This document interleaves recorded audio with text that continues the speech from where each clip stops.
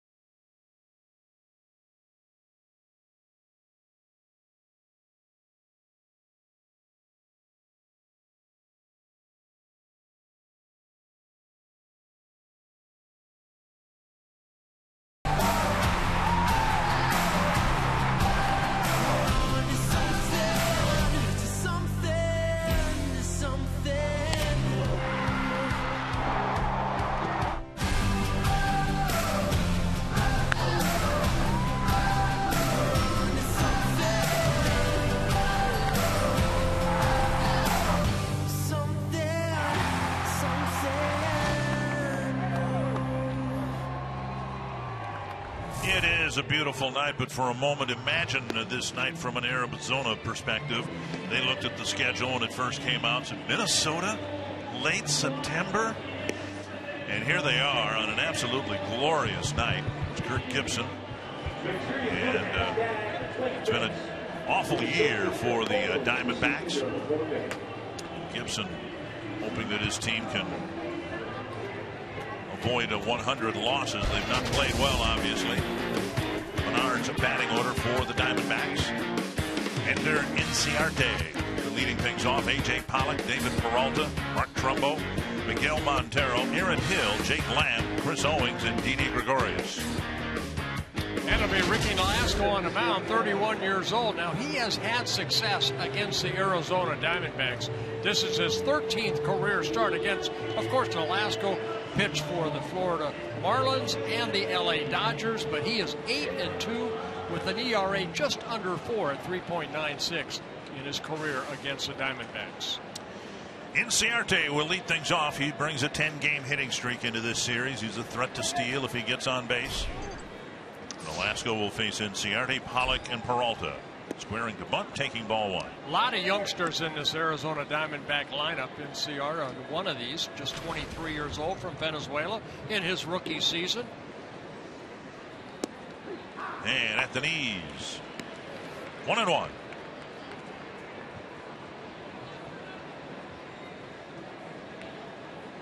Diamondbacks coming off a sweep at the hands of the Colorado Rockies at Coors Field. And not close, 2-1. Yeah, last time the Twins faced the Arizona Diamondbacks, it was in Arizona back in 2011, May of 2011. The Diamondbacks swept the Twins at that time in a 3-game series, but last time here in 2008 at the Metrodome, Twins swept the Diamondbacks. 2-2. Last time the Twins faced the Diamondbacks, it was a somber experience for everybody. We were in Arizona for the funeral of Harmon Killebrew. Harmon had passed away a couple days before we arrived in Arizona. The funeral was held in the Phoenix area. 3-2 now. I'm going to go back to that because it was almost like it was staged because we had that off day. Yep. He knew we were coming into town. Full count to the leadoff man here in the first. And a pop-up foul and out of play. Nolasco in his last start, we talked about it in the open, 8 shutout innings against the Tigers, and you know he threw 109 pitches, 70 for strikes, and Kurt Suzuki catching him here tonight. One thing Kurt said is that he enjoyed catching him his last start because he was 70% strikes, and a lot of times you'll see Nolasco be about 60%, but boy, 70 is huge numbers. Solid single to center for Inciarte after a long battle. And Nolasco will have to keep an eye on him at first base. Dave McKay, the former Twin, the first base coach for the Diamondbacks. Northland Ford defense for the Twins. Chris Herman is in left field. Aaron Hicks is in center. And Oswaldo Arcia in right. Plouffe, Santana, Bernier, and Parmalee, the infielders. Both Brian Dozier and Joe Mauer getting the night off, and Kurt Suzuki behind the plate. Here's A.J. Pollock. And a first pitch strike. Now, Diamondback do not run a lot. 79 stolen bases, but they have been caught 30 times. Inciarte at first base. He has 16 stolen bases in 19 attempts. He has a comfortable lead.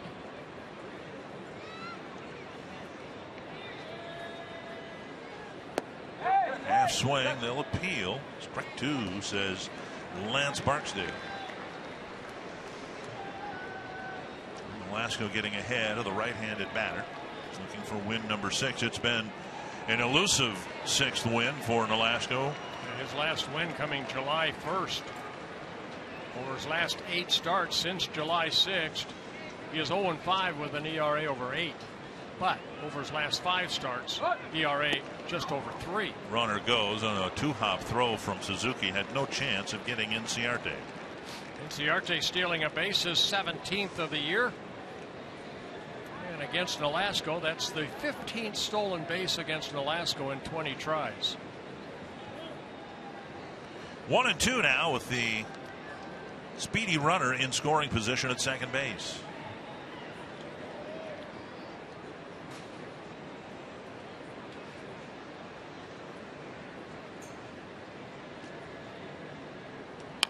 Tapper left side, backhanded by Santana, and no chance to get the runner at second. Inciarte holding at second, but an infield hit now for Pollock. Yeah, Pollock, very good speed, getting down that line very quickly and staying out of the out. And Santana, who's a little bit up the middle, has to go to his right, and then you can see had a little trouble gripping the ball, but Pollock would have beat it out anyway, even a good throw. First and second, nobody out, and here's David Peralta.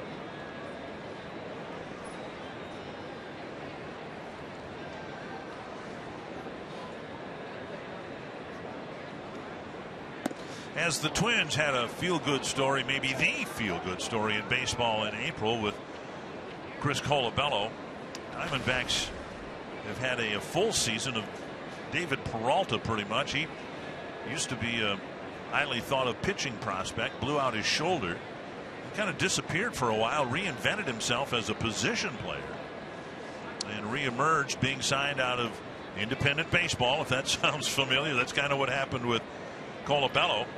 And Peralta has been able to stay consistent, keeping his batting average nearly at 300. And he finds himself hitting third for a major league team. 2-0. I remember the White Sox had a pitcher, Bart Johnson, that he didn't work out pitching wise, so he went down and tried to become a hitter. We had a pitcher with the Pittsburgh Pirates, Donnie Robinson, that was an outstanding hitter that tried going down for a while. 2-0, and a ball grounded to second. Should be a double play. There's one. Low throw, and Parmalee deftly backhands it out of the dirt. 2 away. A big double play turned right there behind Nolasco, the 16th double play that he has had turned behind him. Started by Doug Bernier. Yeah, Bernier, you know, he's known as a defensive player. Nice pick right there by Parmalee. Bernier, good flip over to Santana, and then the throw low. Parmalee picks it on that first hop for the double play. 2 down. Runner at third now, and here is Mark Trumbo.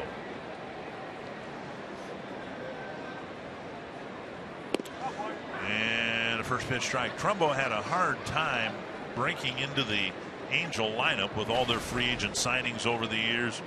Albert Pujols, Josh Hamilton. So finally he found himself in Arizona, and he's been hurt and hasn't put up the numbers that the Diamondbacks had hoped. It's a little breaking ball and a big swing and a miss.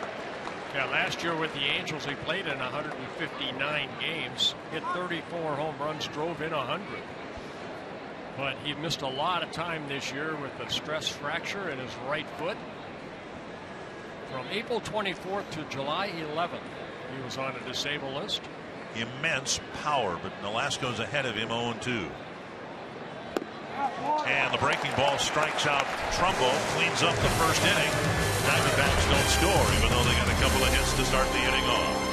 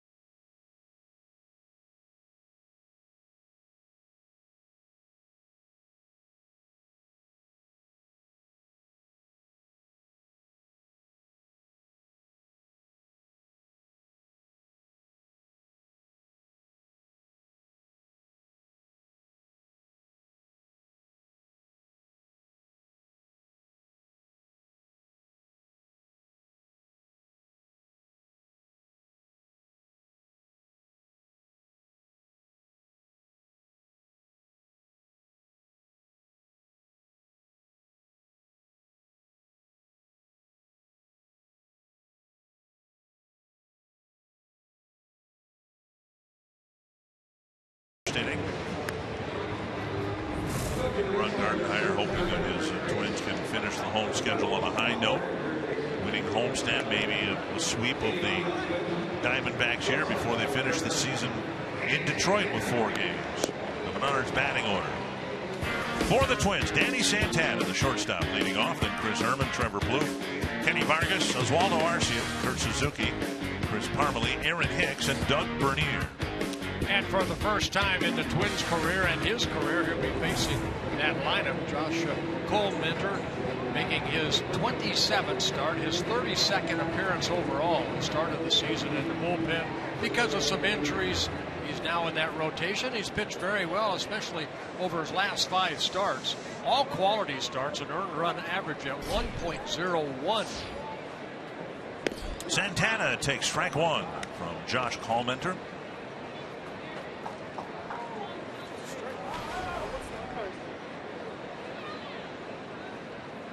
Santana out in front of the off-speed pitch, and it's 0-2. And that's what he does. He does a good job at changing speed. Straight over the top type delivery, not an overpowering fastball.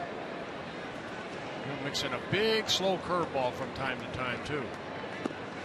And on 3 pitches, Santana's gone. Good changeup down and away. And it is straight over the top. You don't see that type of angle from pitchers very often. Yeah, they call it unorthodox, but that's what you want to create as a pitcher, that downward plane, and he's taking it to the next extreme. 1 down, that'll bring up Chris Herman. The hitters say that ball almost comes out of his ear because he puts that ball way above his head. Strike on the outside corner. Ron Gardenhire talking about that's one of the challenges they're having with Michael Tonkin, who's taller than Cole-Minter, but they want to constantly have to remind Tonkin to stay over the top to create that downward plane that you talk about. 1-1 to Herman. Cole-Minter is 6'4", about 235. Roller to the right side, easy play for Owings. 2 down. And before Trevor Plouffe comes to the plate, let's show you the Northland Ford defense for the Diamondbacks. Inciarte in left, Pollock in center, Peralta in right. An infield of Lamb, Gregorius, Owings, and Trumbo, and Miguel Montero behind the plate. 2 down, and Trevor Plouffe. Plouffe returning to the 3rd spot in the batting order. He hit there regularly when Joe Mauer was on the disabled list. Mauer getting the night off, and Plouffe back in the number 3 hole, taking strike 1. And if you notice, Brian Dozier also getting the night off. Saw Chris Herman hitting in that 2 hole. Outside 1-1.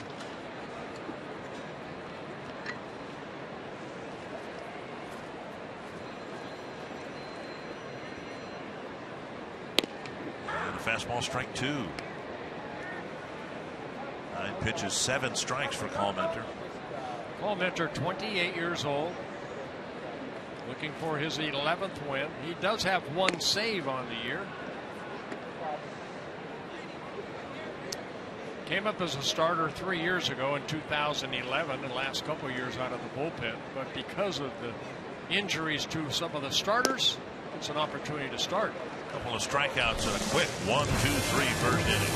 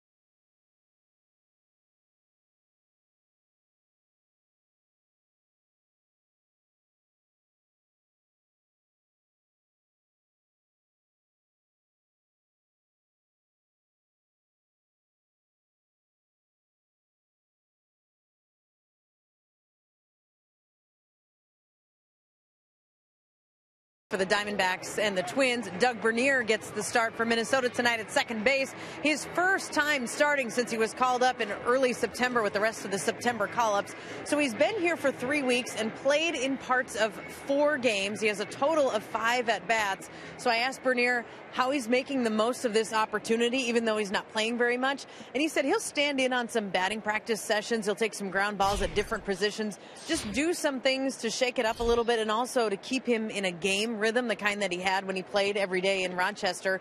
He's also 34 years old, so I asked him about his future in baseball. And he said as long as he's healthy and feels like he can do this at a high level, he's just going to keep going. So Dick and Bert, it's kind of a year-to-year thing for Doug Bernier. But he said for right now, he is playing next year, and then we'll have to check in with him again after the end of next year. Yeah, 13 minor league seasons for Doug Bernier with 4 different organizations. So he's cherishing these moments. He was up with the Twins a little bit last year, too. 53 at-bats, played in 33 games, drove in 5 runs. 2 strikes. And Nolasco with a quick strikeout of Miguel Montero. Again, that big curveball of Nolasco. Take a look at it. Good tight break. Montero way out front, swings through it. We showed you in the pregame show in the last 2 starts, and we know it is only 2 starts, but Nolasco really good numbers and an opponent batting average of what we have 271. And it's a fair question for fans to ask, why did the Twins sign Ricky Nolasco when he for the most of the season has pitched so poorly for whatever reason, 1-0 and a pitch called a strike? It was the opponent batting average of 270. In other words, for 7 years in the National League, he gave up. He was as stingy in the hit department as he was in his last 2 starts. And on that basis, the ball fouled away. The Twins felt he was worthy of a 4-year deal with a lot of money. And then up until now, the last 2 starts, they haven't seen the pitcher that they signed. Yeah, again, I think 4 of the last 5 starts have been really good. It kind of started in Kansas City when he threw 7 innings of shutout baseball, allowed only 3 hits. Up the middle and a base hit. A 1-out single for Aaron Hill. The veteran Aaron Hill in his 4th season with the Diamondbacks, his 10th season overall, 6 of them coming with the Toronto Blue Jays, former All-Star. Next time the Twins open up a series at home, it'll be in the 2015 season. Season tickets are on sale. Prices will remain unchanged. Next year, Twins season ticket holders will receive new benefits, including an enhanced ticket exchange program, convenient access to tickets on their mobile devices, and more. You can find out more by visiting twinsbaseball.com. Here's Jake Lamb.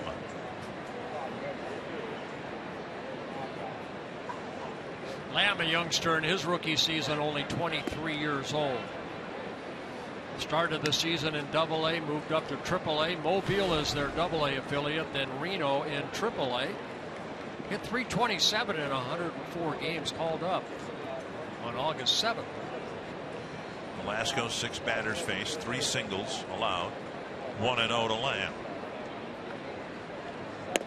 Now 2-0.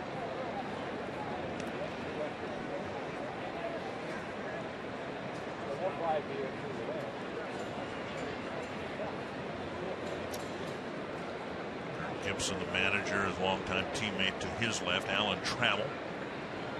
Trammell, the bench coach. Popped up near the Diamondback dugout. And Plouffe with room for the play. 2 down. They'll bring in Chris Owings. Trammell had his chance to manage in Detroit when the roster was terrible and Trammell didn't have much of a chance to survive with such poor talent in Detroit. He probably wishes he had the talent in Detroit that they have now. He'd probably still be managing. Probably a little easier to manage. He didn't have any Cabreras or Martinez's or Scherzers or Verlanders. Here's Chris Owings. It's unfair. I've always felt this way, to judge a manager based on a 1-loss record when in retrospect you look at the dreadful talent on those Tiger teams that Trammell had to manage. He Great baseball mind. All the things you look for in a manager. Maybe he'll get another shot down the road. Up high, 1-1. I think a lot of people are looking at Ron Gardenhire too, because if it's going to be 4 seasons of 90 or more losses. But you know, you can only manage. You can't go out between the lines and play the game. And sitting to his right, Gene Glenn. Happy 58th birthday to him. 2-1. I've told people now for months that if you really believe that the biggest issue with the Twins the last 4 years is that the roster has been mismanaged, then you're entitled to your opinion. I'll go to my grave disagreeing with you, but oh, we hope that doesn't happen. 2-1 to Chris Owings. Yeah, Chris Owings, another youngster, 23 years old. Diamondbacks #1 pick in 2009. Out of Gilbert High School in Gilbert, South Carolina. Came up last year a little bit with them. Swing and a miss, and it's 2-2. Owings missed time on a disabled list this year from June 29th to September 2nd. Just activated on the 2nd of September. Had some left shoulder issues. 2-2. And another strikeout on a breaking ball to end the inning. Another meaningless single for the Diamondbacks. No score after an inning and a half.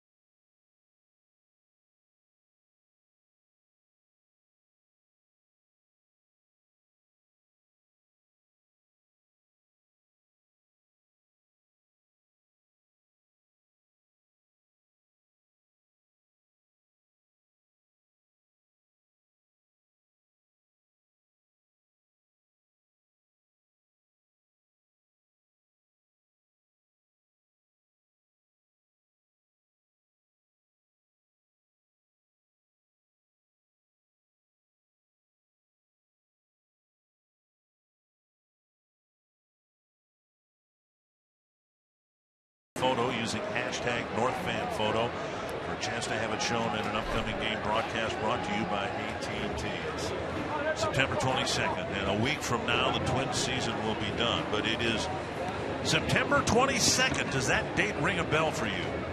It did when you reminded me earlier. Yeah. 1977 against the then called, I believe it was California Angels back then. Was with the Texas Rangers and pitched a no-hitter. Did you tell me once you had family members present for that game? My mom and dad were there. Yeah. Half the family was there. 1 strike to Kenny Vargas. Yeah, it was in Anaheim. It was cool. Arcia and Suzuki will follow. Vargas takes an off-speed pitch for strike 2.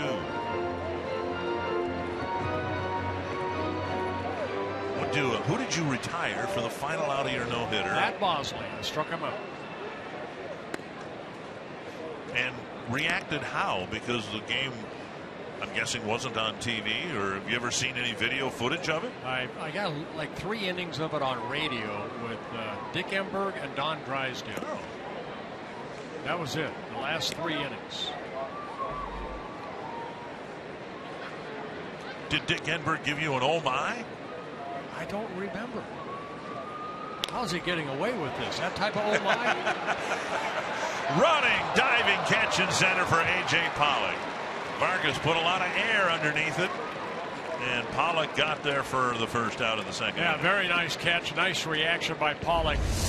Some speed in the outfield for the Diamondbacks, and Pollock, you can look at his eyes. Look at the concentration and diving to make that catch. Very nice catch, and the ball staying in the glove. Diamondbacks will shift for Arcia. Lamb will play where normal second baseman might play. Let's take a look at the Mall of America report. Reliever turned starter because of some of the injuries to the starting rotation, and 5 straight quality starts for Cole Mentor. And he is from Homer, Michigan. Homer, Michigan. That's not good for a pitcher.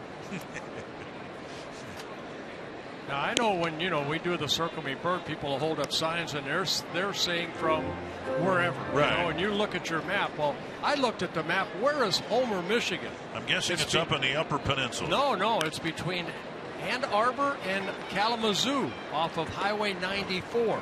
Okay. Near right. Battle Creek and Marshall. Okay. Yep. 2 down. That'll bring up Kurt Suzuki.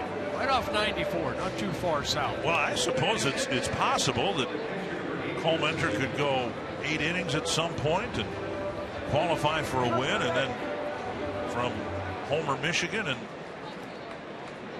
then Grant Balfour might save it for him, and that's not the best last name for a pitcher either. Ball 4. No, it's not. For Suzuki. Boy, no mystique for Cole Mentor. He just gets ahead of, I think, every hitter so far. Strike 1. Yeah, they're talking to the Diamondback folks. They're very, very impressed with this young man right here. He's kind of taken the bull by the horn and worked in that starting rotation very nicely. Throws strikes, 38 walks in 167 innings pitched. 1-1 to Suzuki. Twins looking for the first base runner. Yeah, only two batters have faced Cole Mentor before, and that being one Kurt Suzuki. He's 0 for 4 against him. The other one, Jordan Schaefer, and he's not playing tonight. 1-2.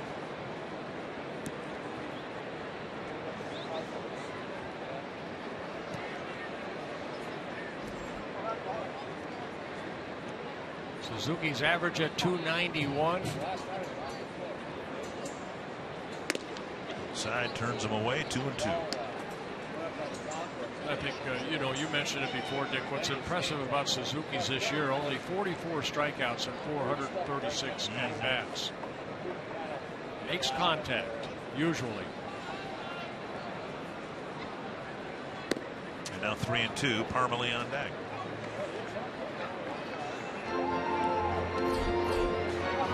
This game bears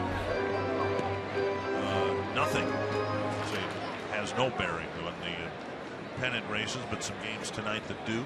3-2 to Suzuki. Pulled foul. These are games as a former player I wanted to be in. I don't care. The schedule is 162 ball games, not 154. You play them all out. And this is a time that I felt stronger because you're looking forward to the season end, and you want to get through this season as quick as possible.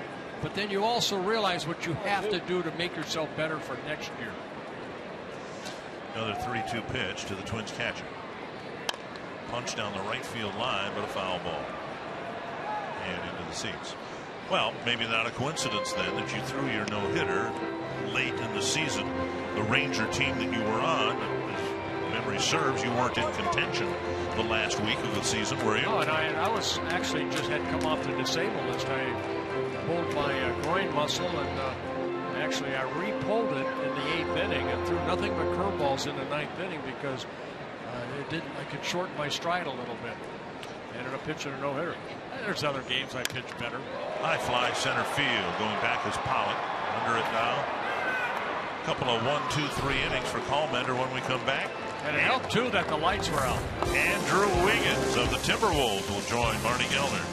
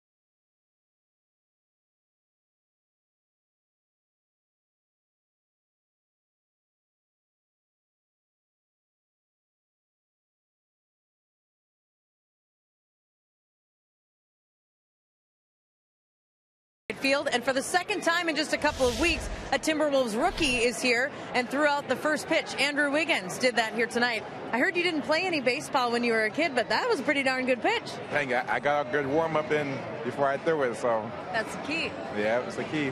You were the #1 overall pick in this last summer's NBA draft by Cleveland. Kind of spent about a month maybe on your own before the trade here to Minnesota. How much love and how much do you feel wanted by the Timberwolves fans and the Wolves since coming here? Oh, I feel a lot of love. You know, since I stepped off the plane, you know, whatever I do, they're supporting me, you know, and I'm just loving the love. I can tell there were an entourage, not that you brought with you, but photographers and writers and people that just are following what you're doing. Training camp opens in about a week for the Wolves. What is it that you're most excited about when this group all gets together? You were going to catch that foul ball, too, aren't I'll you? get him out of the way. But I'm excited to be playing with all the players. You know, I haven't got a chance to really play and get to know all the players yet. That's what I'm most looking forward to, and just really spending time with the team, you know, get prepared for the season. You told me that you haven't barely been to many baseball games, and you got some pretty good seats here. Yeah. What do you think when you sit and watch this game here tonight? How fast they're throwing. How fast they're throwing? Yeah, I feel like it seems a lot faster in person. And maybe just a couple of ticks faster than your first pitch tonight? Just a couple. Just a couple. Andrew, thanks for joining us. Have a great season. Thank you. Dick and Bert, Andrew Wiggins, #1 overall pick, Timberwolves rookie. Thank you, Marty. You know what? Bob Brenly missed that. And he was a catcher. He was a catcher. I think he had got his hands on it, what too. What happened?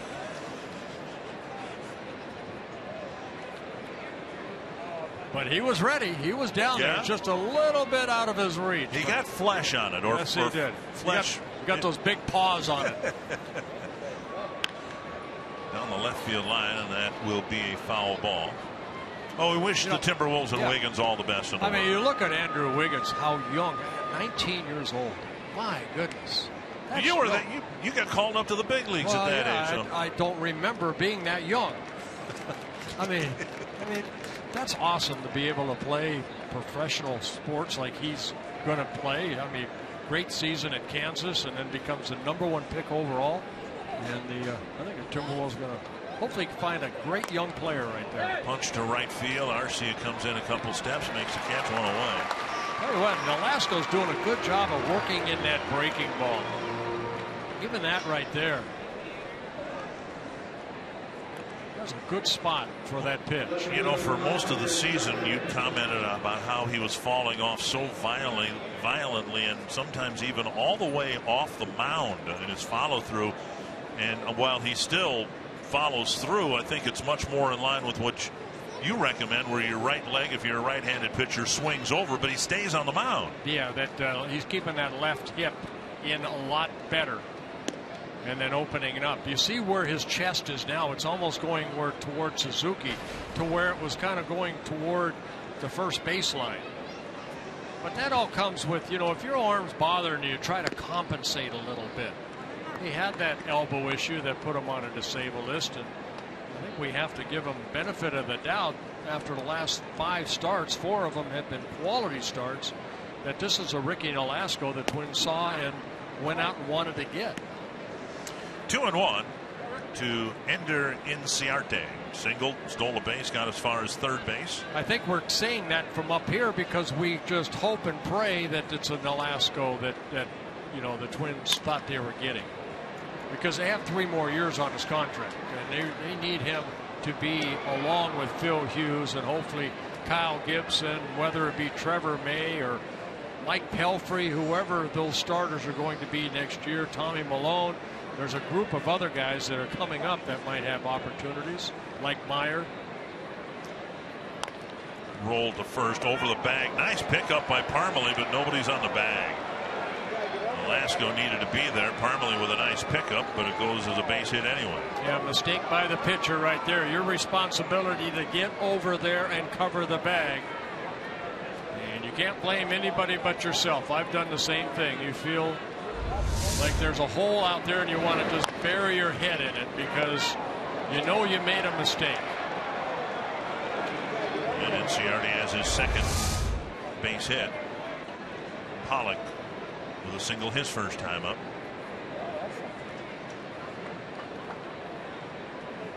Regarding Malone, I talked with Tommy today. He had a bullpen session. Everything felt great, and the hope is that he will pitch out of the bullpen in the Detroit series. Will not make a start. You know, I remember not covering first base. I believe Rich Reese or Harmon were playing first. It was a play like that. I didn't get over there. When I came in, Marv Grissom, my pitching coach, took me in the tunnel and just let me have it. An earful. How old were you at the time? 19 or 20. Okay. Yeah.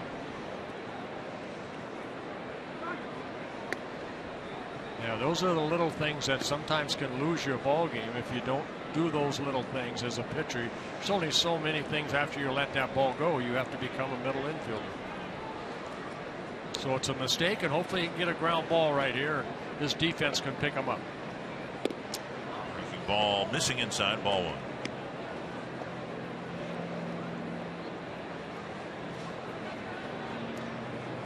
Pollock, 26 years old, Arizona Diamondbacks #1 pick in 2017, 17th pick overall out of Notre Dame University. Runner goes, and a pitch hit to center field. Hicks coming in. Out number 2.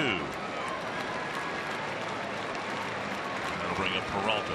Take advantage of the Fox Sports North Minnesota Wild Fan Pack ticket offer during the September 27th and 29th preseason home games for the Wild. Starting at $60, you'll get 2 upper level tickets to the game, 2 hot dogs, and 2 sodas. For details, visit foxsportsnorth.com. Click on upcoming events on the Hot Topics bar.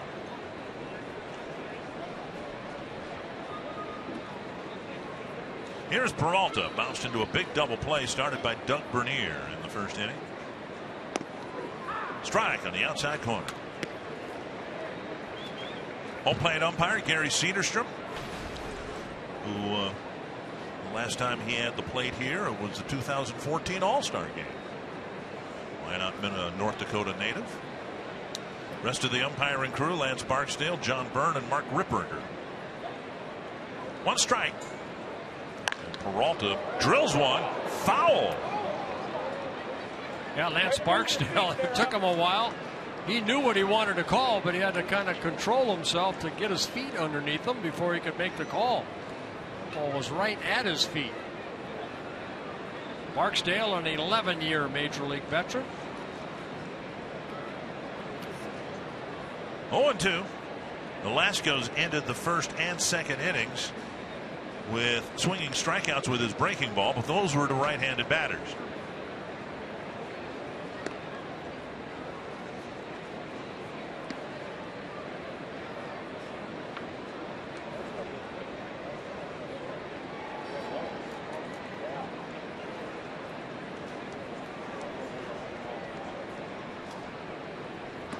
And another breaking ball gets another swinging strikeout, this time from a left-handed batter.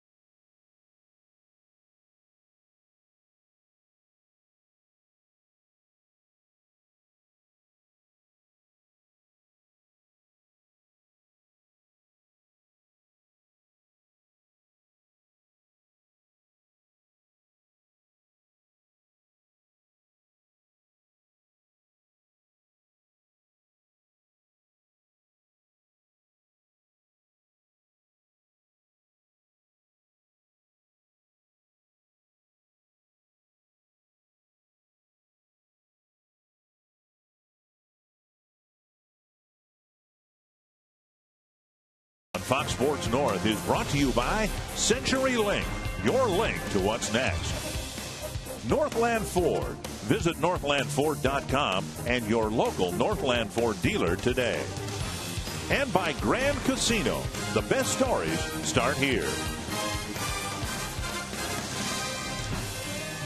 A gorgeous night for baseball. We're very glad you're with us wherever you might be in Twins territory.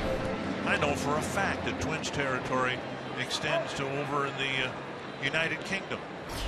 Ian Cheatham is a big Twins fan over in England, and he's watching tonight. So we want to pass along our thanks to Twins viewers wherever you might be around the globe. Yes, we do. One strike to Chris Parmelee. He'll be followed by Aaron Hicks and Doug Bernier.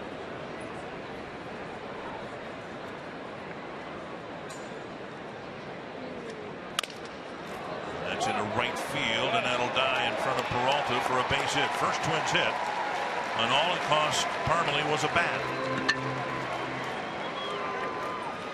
And that'll bring up Aaron Hicks. Carsoup.com trivia question. Now, is it Diamondback related, Twin related? Looks like it's more Diamondback. Could be Kirk Gibson related. Who are the 4 managers to lead the Diamondbacks to postseason play? We saw one of them just miss a foul ball. We'll ponder that, and we'll get back to you. Aaron Hicks. Down and away, ball 1. Hicks tardy and showing up at the ballpark yesterday. Missed the game before because of a stiff back in the lineup tonight. Yeah, Twins have had a lot of patience with Aaron Hicks, to say the least. There's a strike, 1-1.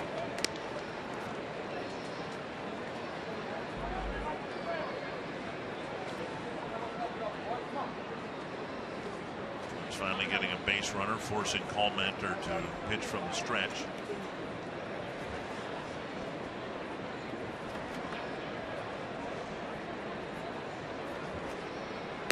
And up and away. The Twins have seen a better approach at the plate from Hicks. What they have not seen is the extra base power that they expect him to grow into. Between AA and AAA this year, he hit only 5 home runs. He's hit only 1 home run here. That came back in April when the Twins were in Tampa. 3-1.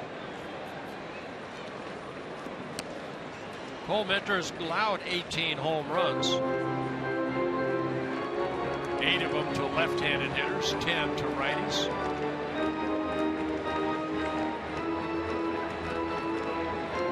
Hicks in the season up here now. 34 hits, 7 doubles, and 1 home run. Fouled back. He has a couple of walk-off hits, including one here the other night. Yeah, the home run that I remember him hitting off of Heath Bell in Tampa. A 3-run home run. He's raised his batting average a little bit in September. Full count.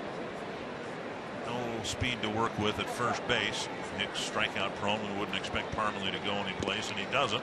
And Hicks takes ball 4. And that's one thing he has brought with him, a very good eye at the plate. The start of a good inning for the Twins, and we'll see what Bernier is asked to do. I think I know what he's going to be asked to do. Even though Ron Gardenhire doesn't particularly like bunting early in a ball game, he might be asked to do that here. Diamondbacks playing their third baseman Lamb in on the grass, and Trumbo similarly looks like he's going to play in. Yeah, Doug, one of those players like a Jamie Carroll. He's a good student of the game. See Lamb playing in on the grass, anticipating the bunt.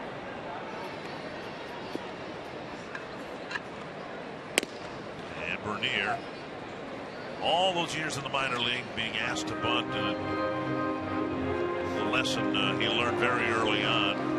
Just like you need a good pitch to hit, you need a good pitch to bunt. And he's just taken ball 1. So many hitters, and Twins bunters have probably been more guilty of it than anybody else. He'd like to bunt it toward Lamb if he can. It looked like he was ready to swing away there, 2-0. But we see so many people in the batter's box. They stand in there and their assignment is to bunt, and they bunt at the pitch regardless of where it is, whether it's a ball or a strike, whether it's reachable or not. 2-0. Now fastball taken for a strike. And he did not show bunt there either. Of course, a lot of minor league at bats for Bernier over 13 seasons with the Rockies, the Yankees, the Pirates, and the Twins. Had a good year in Rochester, hit .280 in 124 games. Bunt foul, 2-2. Bernier beating himself up over a jabbed bunt attempt. 2-2.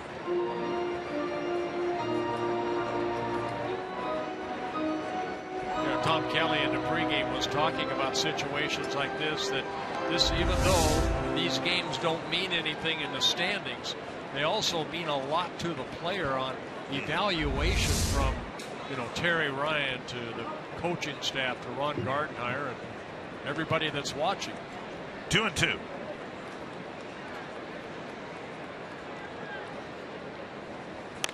Popped up, chased by Trumbo, and caught by the guy in the red shirt. Yeah, Trumbo couldn't get there in time, but the gentleman in the red shirt had his glove. Well, have some more baseballs, my goodness. Watch Trumbo go over. Now this ball is probably 5 feet into the stands, and you see the gentleman right there making a nice catch. 2-2.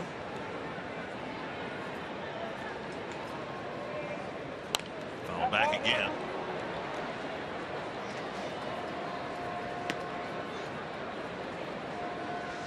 Bernier hitting ninth, getting a chance to start tonight in place of Brian Dozier. Expect Dozier to be back in the lineup tomorrow. Expect Mauer to be back in the lineup tomorrow.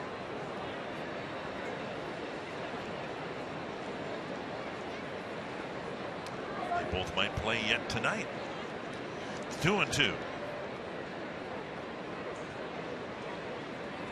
Inside now, 3-2.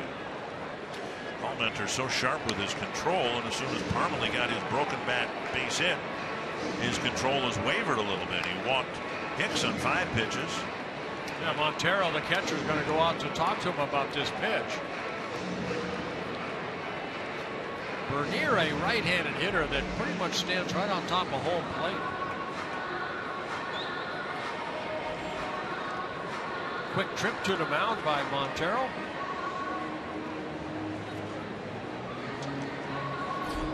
Santana on deck.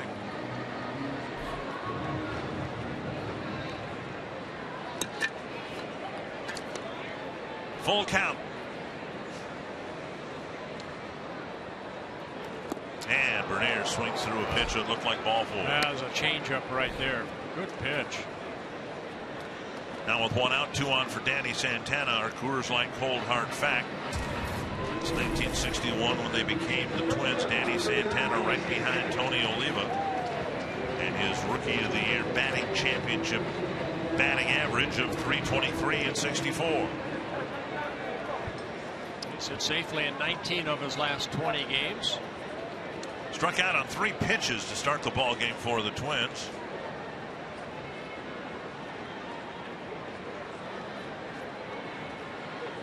Swing and a miss.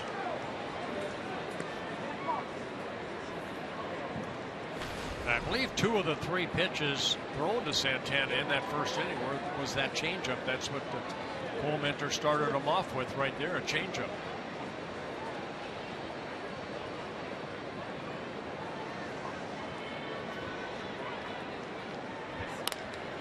Lifted to short center. Pollock with the catch. That's the second out. Bring up Chris Herman.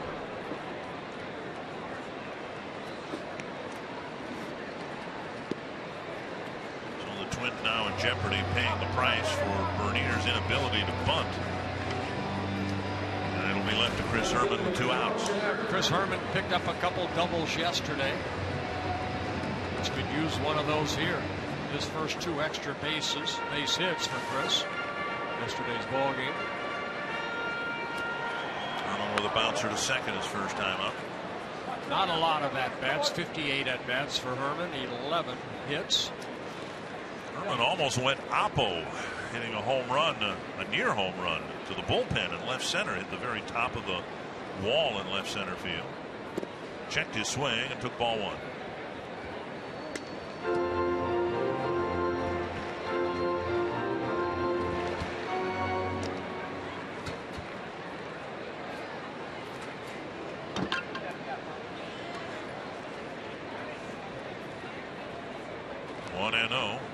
To Chris Herman. To right field. Down for a hit. Parmalee being waved around. Peralta's throw to the backstop, and everybody moves up. Herman not only delivers, but then a mistake by Peralta allows 2 runners to move into scoring position. Peralta just airmailing the catcher Montero. And that allows Herman to go from first to second. Right off the end of the bat, hit softly in front of Peralta. He comes charging in. His idea is to keep the ball down, but watch out. And the pitcher back there to back up. I've never wanted to be an official scorer, but I've always thought there ought to be an error charged on a play like that. When you not only don't hit the cutoff man, you don't hit the catcher, allowing everybody to move up. A terrible errant throw, and there's no error charge. Instead, the runners go on the throw. And now if Plouffe can deliver, the Twins might have a crooked number here in the 3rd.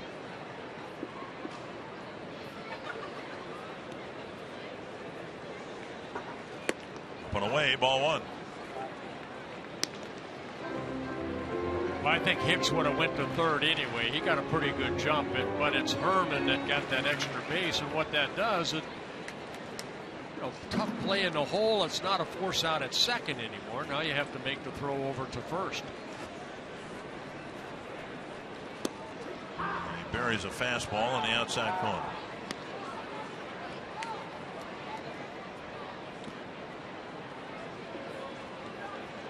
Trevor Plouffe leading the club in runs batted in with 79.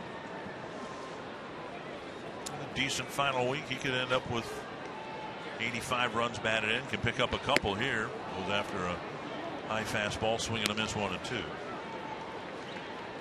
Because of that 75, 76 mile an hour changeup, that fastball clocked about 87, 88. It looks like about 93.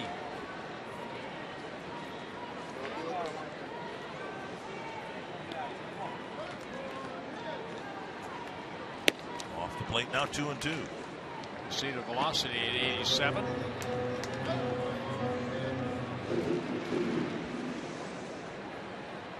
Plouffe almost certainly will win the team ERA title. See if he can get a couple more here with a 2-out hit. Took one right down the middle on the inner half. And Plouffe strikes out, leaving 2 in scoring position. The Twins get 1 on a couple of flared hits and a walk.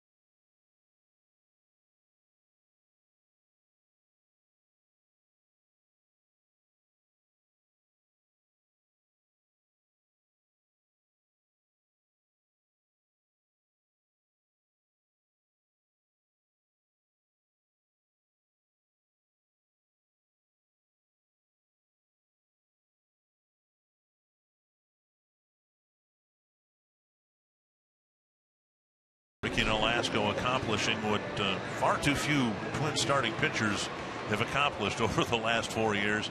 That is, put a few zeros up early, and wouldn't you know it, now the Twins in the bottom of the third score a run, and the whole complexion of this game swings. Outside ball one.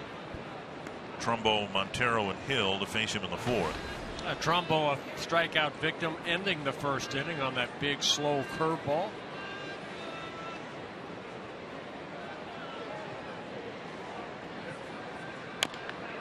Jump foul earlier today. The Royals got a run in the bottom of the 10th. The problem is they needed 2, so they lost the completion of the suspended game in Kansas City, finishing it in Cleveland. But the Royals are leading 2-0 in the 6th inning of the scheduled game. You can see the standings after the completion of the suspended game. There's a pitch taken down and in 2-1. Beyond that, the White Sox are shutting out the Tigers at Comerica Park 2-0 in the 8th inning. And Toronto thumping Seattle 11-2. A lot of interesting games being played tonight. That's hit well to the left field corner. And that is a foul ball. Boy, not a lot of room in that corner. About what, 3-4 feet? Yeah. And that ball just had enough hook on it to go foul. It's fair. It's fair. It's fair. I'm telling you, it's fair. Wow. No, it's foul.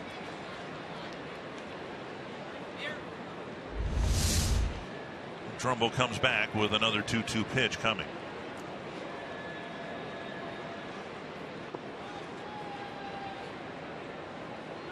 .52 pitches, 34 strikes.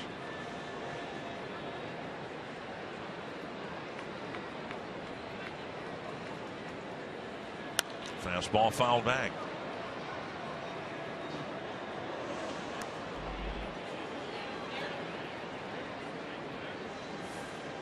Nolasco will make a start in Detroit. His turn came up yesterday, but he said he felt he needed an extra day, and so he's starting tonight instead. Off the plate with a 92-mile-per-hour fastball. No walks so far, but he has given up 4 singles. Scattered over 3 innings.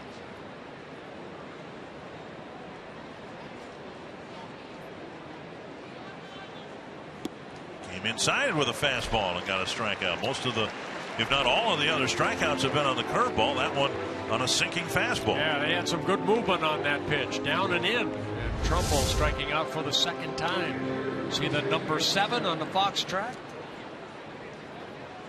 Nowhere near the target, but an effective pitch nonetheless. Strikeout number 5. Miguel Montero struck out his first time up.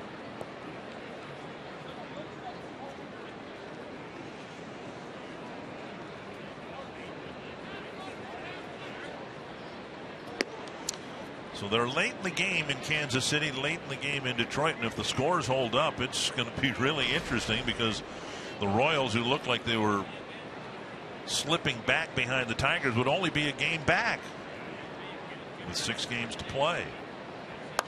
That's golfed foul. 1-1.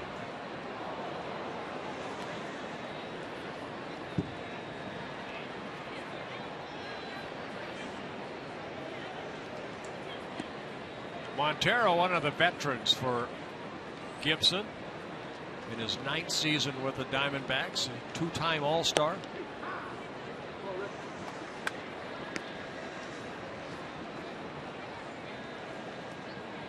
Two strikes and a ball to Miguel Montero.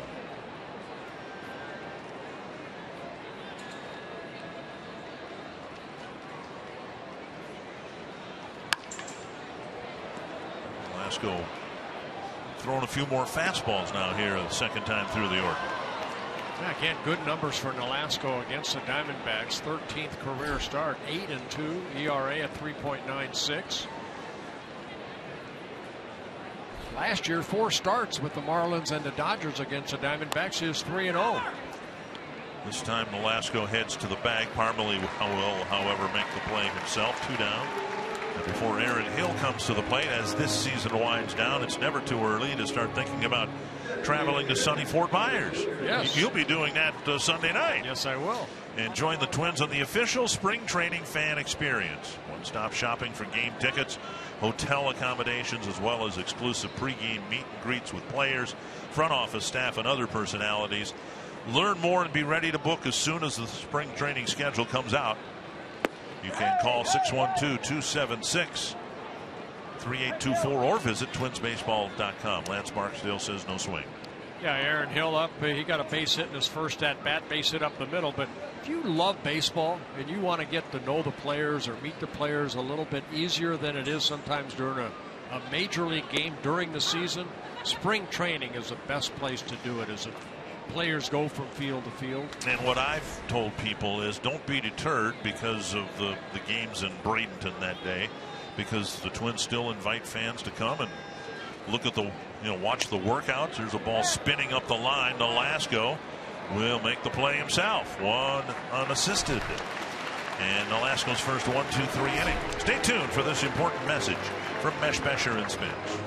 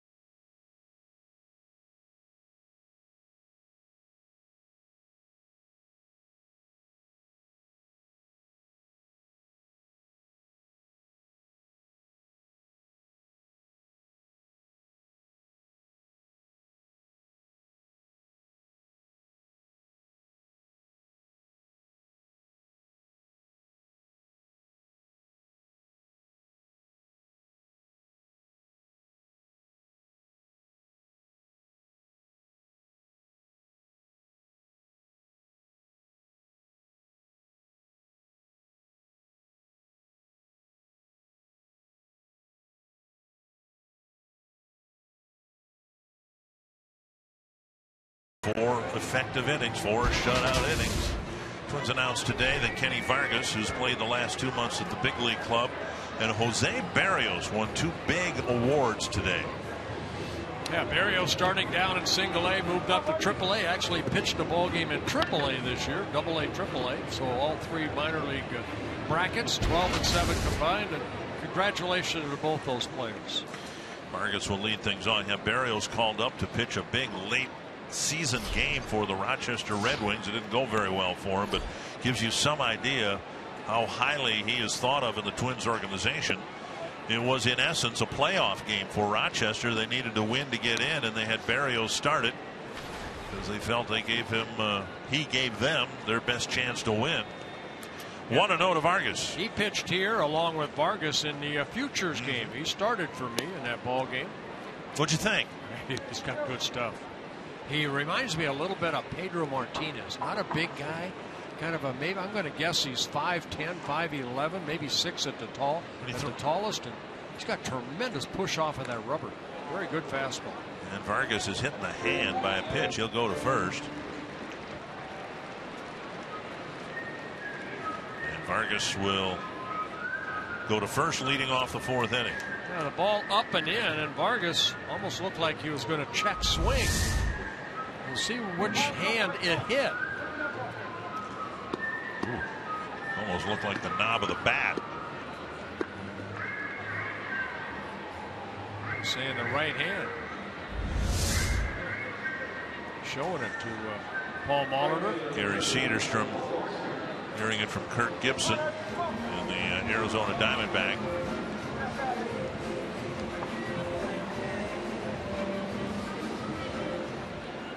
Here is Arcia.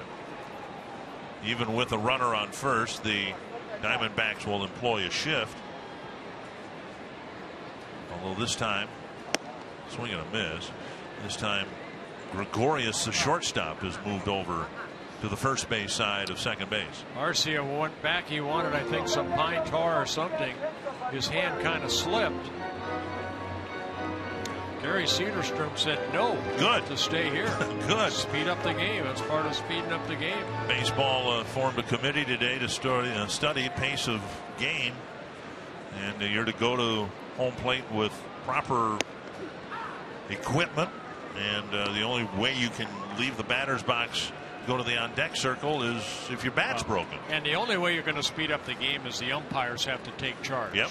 That's the only way. Exactly what Cederstrom did right there. 2 strikes to Arcia.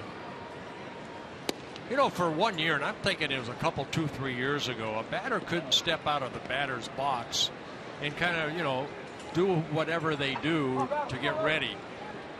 Remember, the hitters had to stay in the box, and that kind of sped up the game a little bit.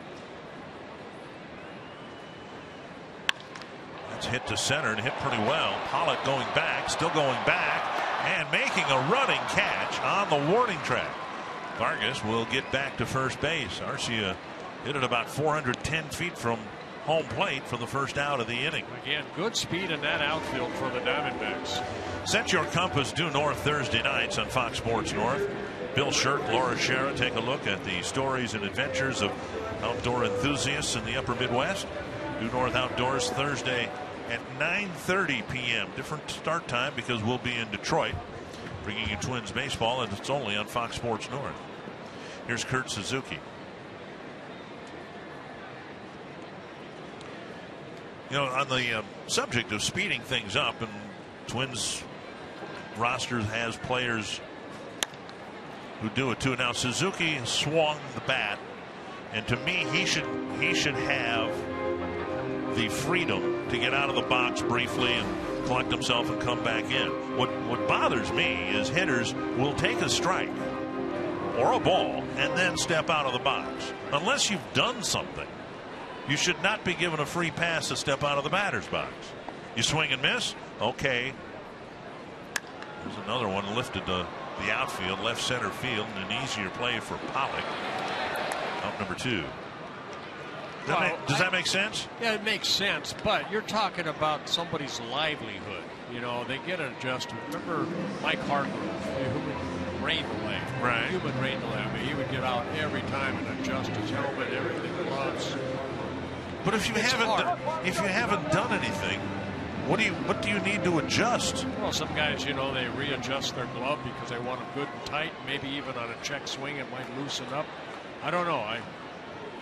I was never a hitter, so I was a swinger. Here's Parmalee. You stood the batter's box right now. Parmalee shouldn't step out. Right. He didn't do anything. Right. I mean, and most hitters do that. There's no reason to adjust something if nothing's moved. Are you going to save 5 minutes? Baseball to me needs to target a sub 3-hour game. You need to, you know, it's not a game run by the clock, and we all appreciate that. No, I know what you're saying, Dick. It's hard today because starters only go 5 or 6 innings, and then you bring in like Terry Francona. How many? Right. I mean, he averaged what, 6 relievers in that each game in that 3-game series. So that's going to take, you know, for time for the reliever to come in, throw his 8 pitches. I think games, you know, were quicker when guys went 9 innings. Well, believe it or not. 1 and 2. Parmalee's leadoff single in the 3rd led to the only run of the game so far. He takes up high Montero with a look toward first. And there wasn't 2-minute breaks in between. Absolutely. So I remember back in the 70s, I mean, a hot day at the old Met, I could pitch and I'd go out there and maybe throw 3 pitches, and the umpire would say, okay, you ready? Let's go. As long as your outfield, my outfielders were out there ready to run. You know, if they were ready, let's go. And we played games in about, I'm going to guess, 2 hours, 15 minutes, 2.5. Parmalee loops one, caught by Gregorius, and that'll end the bottom of the 4th inning. 1-0 Twins as we head to the 5th.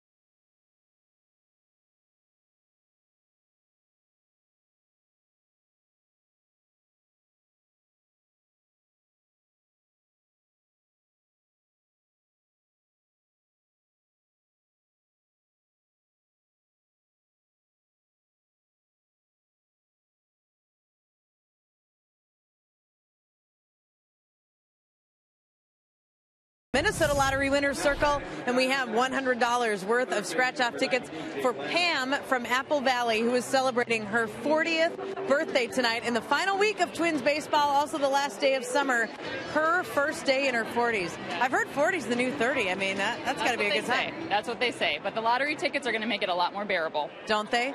Your husband said you've been pretty much promoting this birthday for the last 2 weeks. I have. It's a big one. You know, you have to do it. And you choose to celebrate at Target Field. Exactly. Where else would I rather be? Well, we hope 40 is great for you. Bert will be 41 in 196 days. Yes, 196 days. I will be, 64. But today is a big day. My sister Trudy's 60th birthday. Okay. So I talked to her. Happy birthday. My grandson Dylan, he is 11 years old today. And I mentioned earlier, Gene Glenn, his 58th birthday. A lot of good birthdays today. Tommy Lasorda's birthday today. He's 105. No, he's not.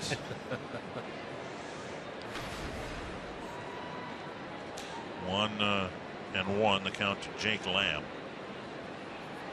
Nolasco's been good. He's scattered 4 singles. And Lamb swings and misses 1 and 2. I did some quick figuring. Quick by my standards. We all know the game has changed in so many ways, but 1965 World Series, Twins and Dodgers won 7 games. All but one of the games was an 8.5 inning game because the home team won 1 and 2. Breaking ball missing. The average length of game in the 7 games was less than 2 hours and 20 minutes. But then you could go back, and I looked at when Babe Ruth pitched for the Boston Red Sox. They played in the World Series. Every game was like an hour and a half. Breaking ball off the plate, 3-2. And no one will never get back to games played that quickly. Right. But I do think baseball is going to try to do something to tell its fan base, and particularly the newer fans, younger fans, look, our average time's less than 3 hours. It'll take a while to get there. Here's a sharp single to right leading off the 5th inning for Jake Lamb. And Nolasco left the ball right there, and the Lamb put a good swing on it. A line drive, base hit.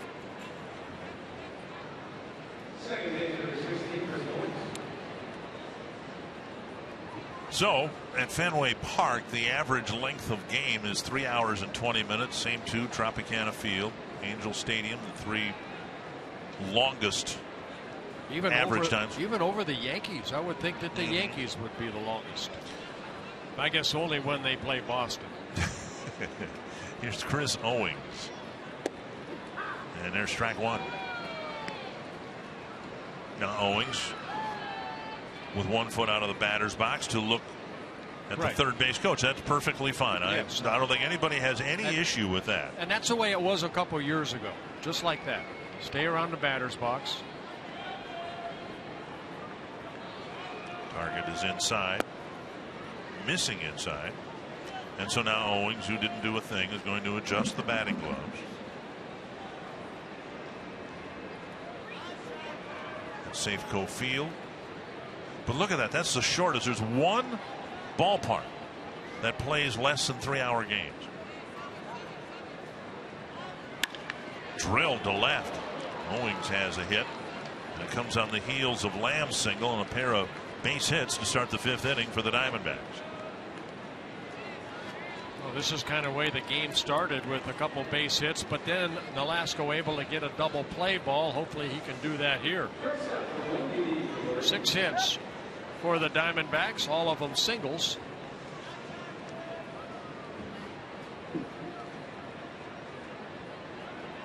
Gregorius, the number 9 batter, lined out to Arcia his first time up. Twins were in this situation, and their number 9 batter, Doug Bernier, did not get a bunt down. Plouffe in on the grass already. Parmelee playing in front of the runner at first. There's a bunt back and foul. Gregorius has 2 sacrifices on the year. Young man, 24 years old, from the Netherlands. Came over from the Reds organization. Called up on June 3rd from AAA Reno.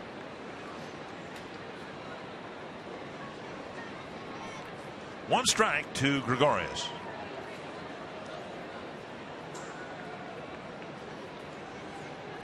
Very slick fielding shortstop. They just have not been able to get him to be able to hit.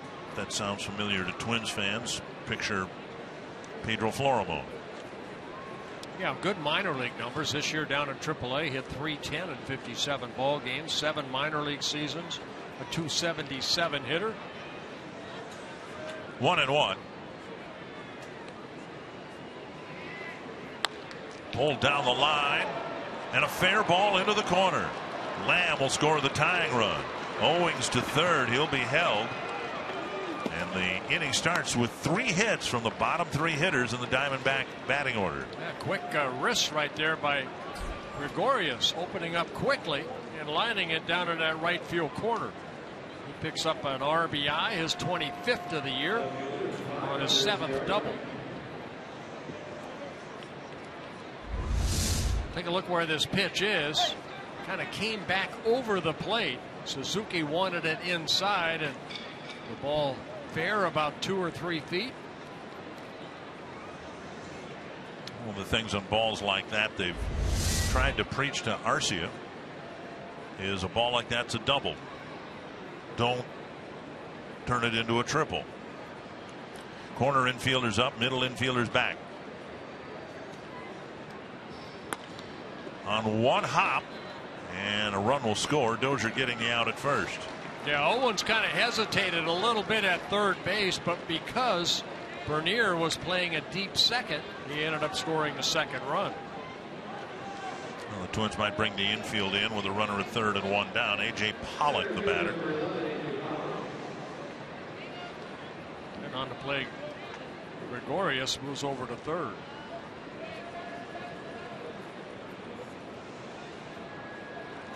Pollock with a single in the first. It was an infield hit.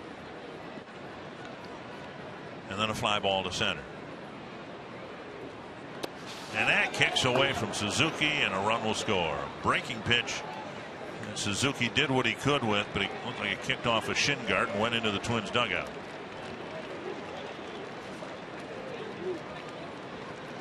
A wild pitch scoring the 3rd run of the inning. Yeah, 5th wild pitch of the year. You see where that ball landed. Suzuki tried to get in front of it, and it ricocheted off of him into the camera well, or excuse me, the dugout. Another breaking ball down and away. 2-0. 3 hits from the 7, 8, and 9 batters lead to 3 runs.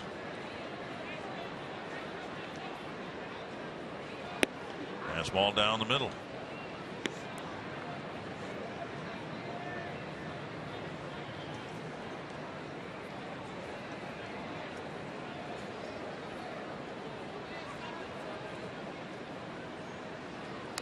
Check swing foul. And really, these are the innings that 4 of the last 5, and I'm excluding that game in Baltimore where Nolasco gave up 8 runs in 5+ innings. He has been stayed away from. He's done a good job of damage control, staying away from that multi-run inning, but not here in the 5th inning. 3 runs put on by the D-backs. Breaking ball, missing, down and away, full count. David Peralta on deck. 7 hits for the Diamondbacks, 3 of them here in the 5th inning.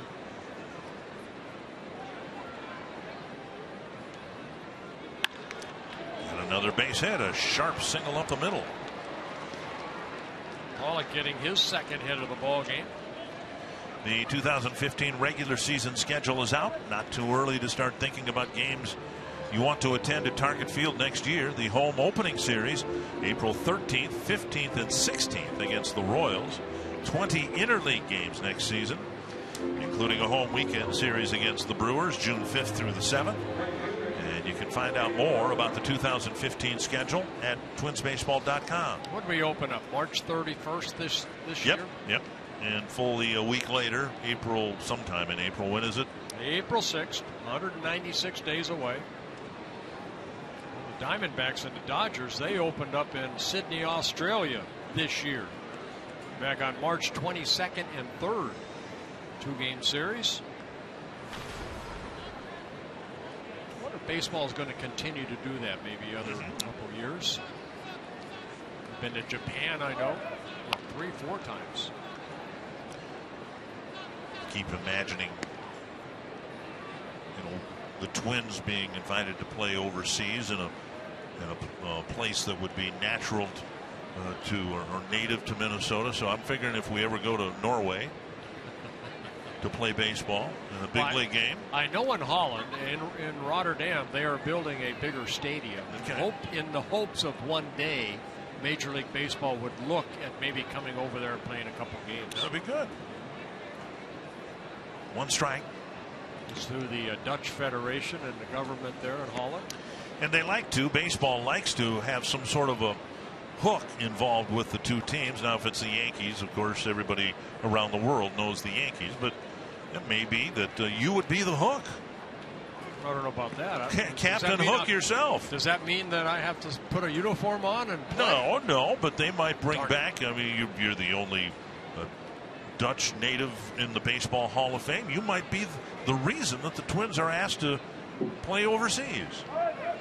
Runner goes, and Suzuki's throw in time despite a good. Peralta, I think he's going to be called out because Suzuki made contact with Peralta, who leaned over the plate area. So they're going to send the runner, Pollock, back to first base. Okay.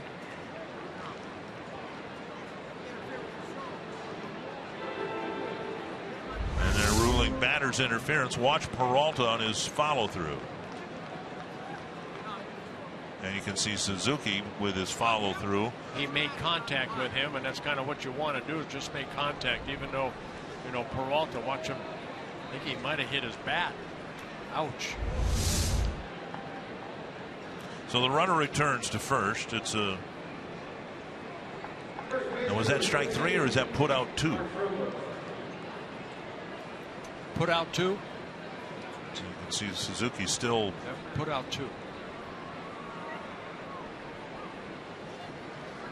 For the interference. But that was not strike 3, I guess, is the question. No, it was not. Okay. Trumbo with a couple of strike 3s.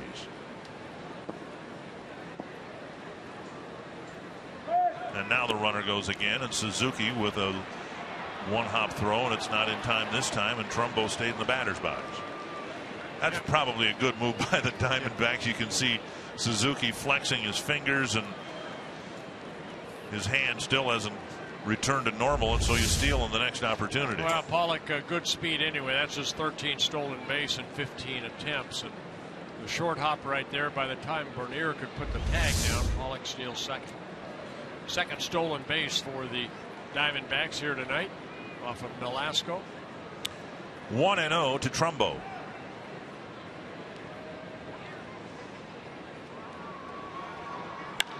High fly to deep right center field. This ball's hit a long way, and it is gone, a home run. And now it's a 5-run inning against Nolasco in the 5th.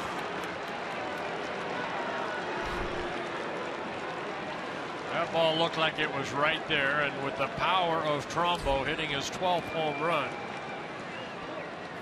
a 2-run home run. 5 hits, 5 runs. First extra base hit in the 9 hits they've been able to get off of Nolasco, and this is a big one.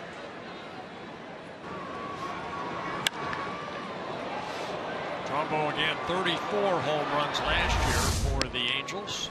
Up and away ball 1 to Montero. Yeah, this was a harder slide.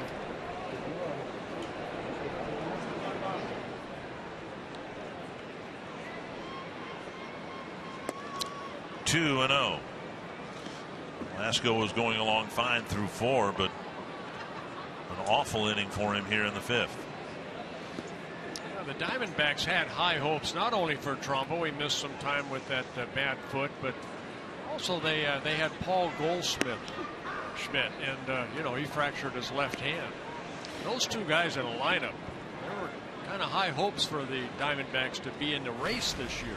They were 81 and 81 last year, and then from the very beginning of the season, kind of what happened to the Twins 4 years ago happened to the Diamondbacks. Injuries, everything kind of went kaflooey. The team didn't play well. They have a kind of a problem the Twins had. A lot of the starters have just not pitched real well, but there's a Goldschmidt right there, what he was doing at the time when he went on a disabled list. 2-2 to Montero. And now missing inside a full count. Bronson Arroyo, who has always been healthy with the Reds, he comes over. He has a Tommy John surgery. Patrick Corbin, another pitcher, Tommy John surgery. A lot of Tommy John surgeries.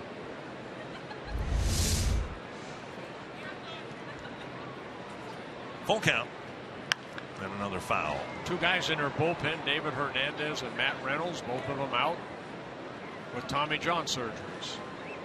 Daniel Hudson just came back. They just shut him down, but he just came back from the Tommy John surgery. So a lot of the big starters they're looking to compete with are down with the TJ surgery.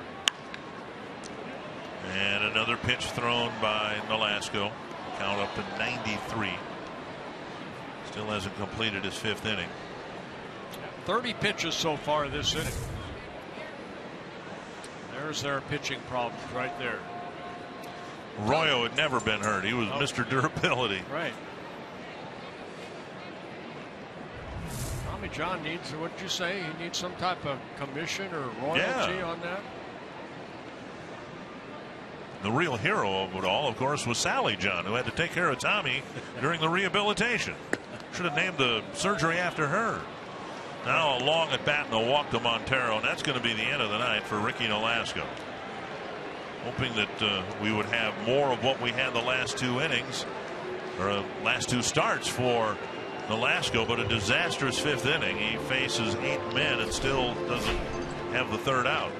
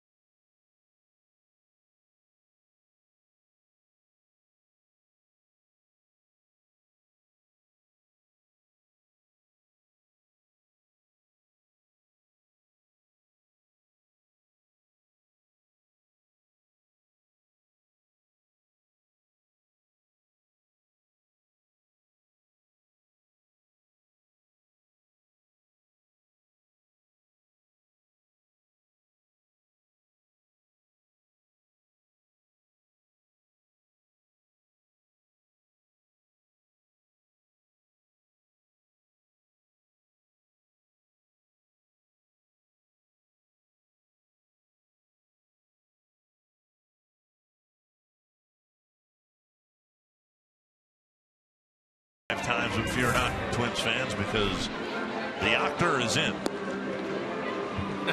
A.J. Octor coming in, making his 6th appearance since being called up, a September call-up. He worked here on Saturday, an inning and a third of shutout baseball, even though the Twins lost that ball game 7-3. 15 pitches, 8 for strikes. 9th man to bat this inning, Aaron Hill, will be the first guy Octor faces. Octor made his major league debut here against the White Sox, 1 shutout inning with his family here. Started the season in AA, moved up to AAA. A good year in both places, most of the time spent in Rochester. 40 relief appearances in Rochester. Very good 2.17 ERA combined between AA and AAA. Hill with a single to center and a comebacker to Nolasco. Runner at first, 2 down. Ball 1. The Chicago White Sox beat the Detroit Tigers 2-0. Kansas City's leading Cleveland 2-0 in the 8th inning at Progressive Field. I believe that was Bassett that started that ball Chris game. Bassett shut them down. 3rd time in September that the Tigers have been shut out. At the knees, a strike, 1-1. I believe too. Do they not have Chris Sale to face yet? I believe not tomorrow, but in the finale. Scott Carroll's supposed to go tomorrow. Okay.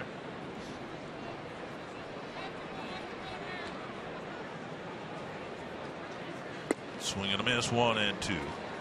Now, Octor has shown a good curveball. Fastball not overpowering, but that's the last pitch is that breaking ball, along with a changeup. 26 years old, signed by the Twins in 2010 out of Michigan State. Going to get the final out here in the top of the 5th.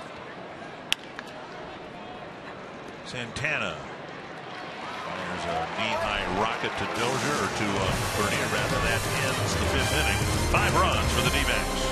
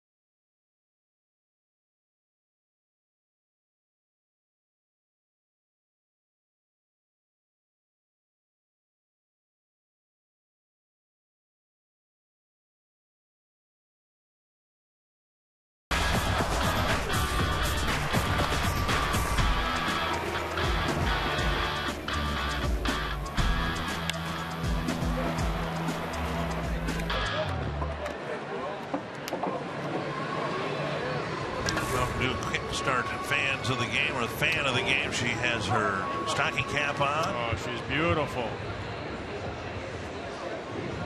Very nice. Family, maybe father, son. Enjoying the game. See if the Twins get back into this. Down 4 runs. Comenter with 66 pitches thrown to start the 5th inning. Hicks, Bernier, and Santana will face him. Ball 1. He's only allowed 2 hits, both of them in the 3rd inning. Big hit of that inning was Chris Herman's RBI single.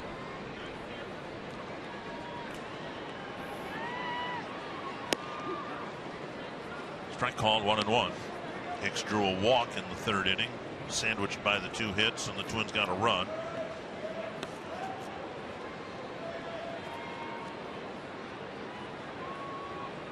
Outside, 2-1.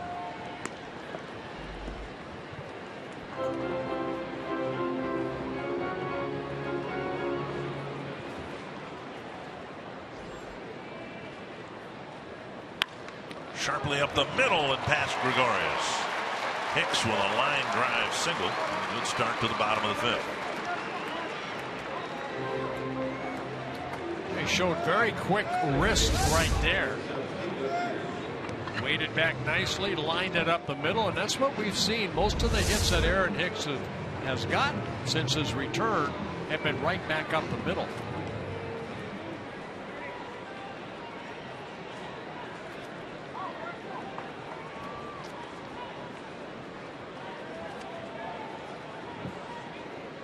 Here's Bernier.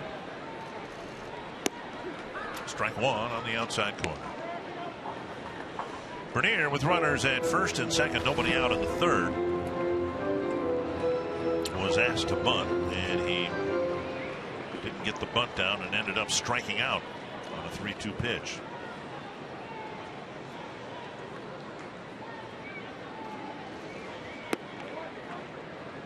One and one. Now, I may have misspoke. He may not have been asked to bunt because the Twins will indicate, look, you get the guys over however you want to do it. If you can do it swinging away, a little bit different situation with a force play in effect, but there goes Hicks on his way to second base, and he's in with a stolen base. So Hicks swiping second on ball 2 to Doug Bernier. Hicks utilizing his speed to steal his 5th base of the year in 7 attempts. A head first slide.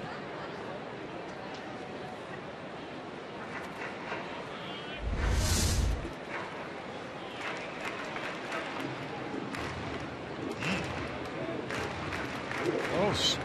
Didn't see the tag on the helmet. Very close to. And here comes Kirk Gibson to have him take a look at it. Running right by the mound. He's headed for the second base umpire, John Byrne. John Byrne, a call-up umpire, and they're going to review it.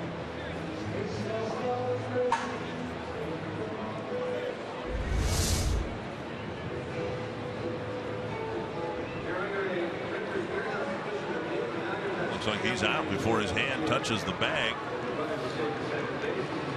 Maybe this angle will show when the helmet's tagged right away. He's out. Yeah, Owens put the tag on him and dropped that glove straight down. Right there before his hand got to the bag. So it should be a caught stealing for Hicks.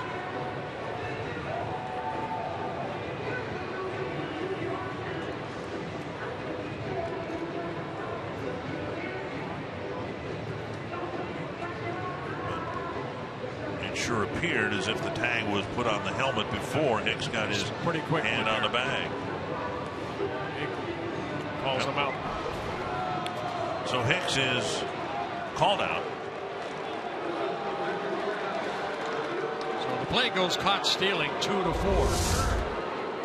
Right there is when the glove touches the helmet, and Hicks's left hand is inches away from the bag. So the appeal works for Gibson. And the count 2-1 to Bernier.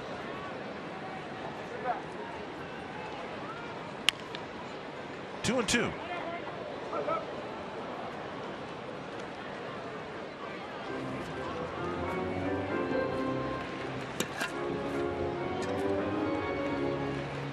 that appeal play took a minute. That's it. Inside now, another 3-2 to Bernier.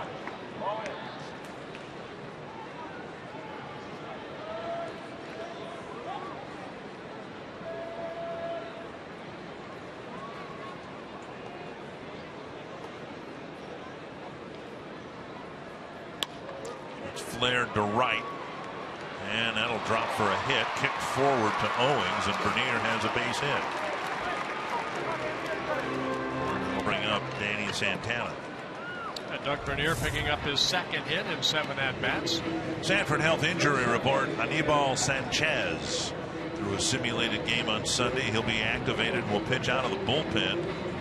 They can't stretch him out far enough now because of how much time he was put on the disabled list to get him back capable of pitching 5 innings.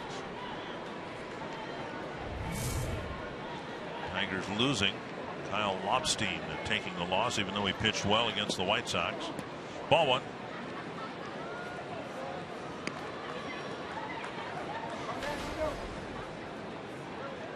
The Kansas City second game, or the real game before the delayed game was resumed. The Royals up 2-0, bottom of the 8th inning.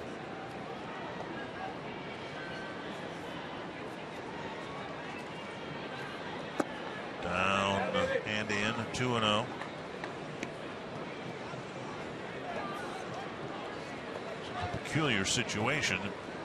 Game started in Kansas City weeks ago, finished tonight with Kansas City, the home team, in Cleveland.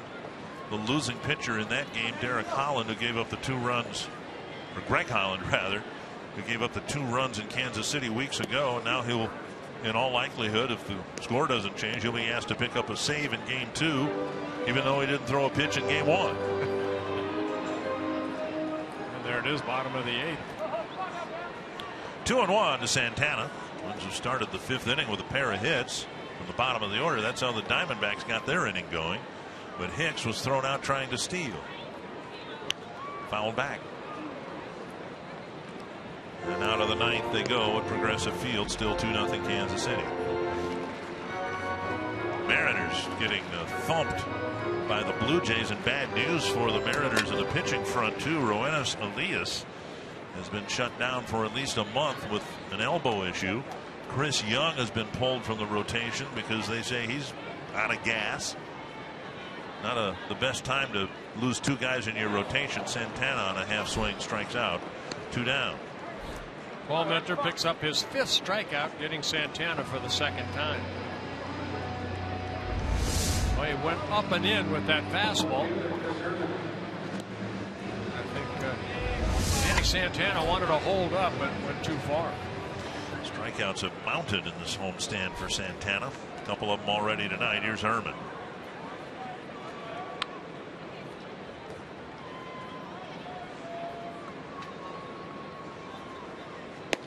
Swings and misses. Herman with a 2-out RBI single in the 3rd. Twins had a 1-0 lead till this 5th inning began. Diamondbacks scored 5, knocked out Ricky Nolasco.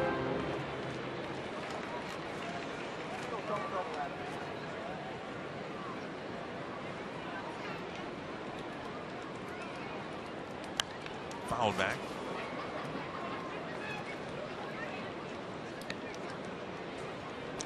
9 hits for the D-backs, 4 for the Twins. All 4 Twins hits have been singles.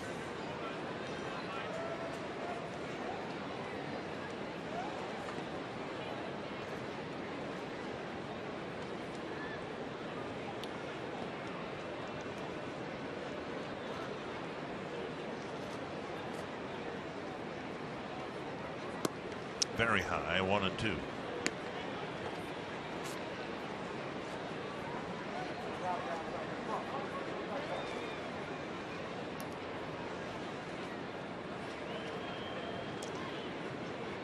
Fifth pitch from Comenter coming.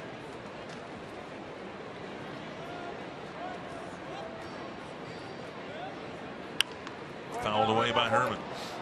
Comenter making his 62nd major league start. He has 30 major league wins, 26 losses. Very good earned run average of 3.46. His 140th game overall. Came up in 2011, kind of a spot starter, and kind of went that way through 2012 too. Then last year out of the bullpen. This year started in the bullpen, and because of the injuries we showed you earlier, now he's in the rotation. Tap to the right side weakly to Owings. A very good changeup. And he's given up just 1 run to the Twins through 5.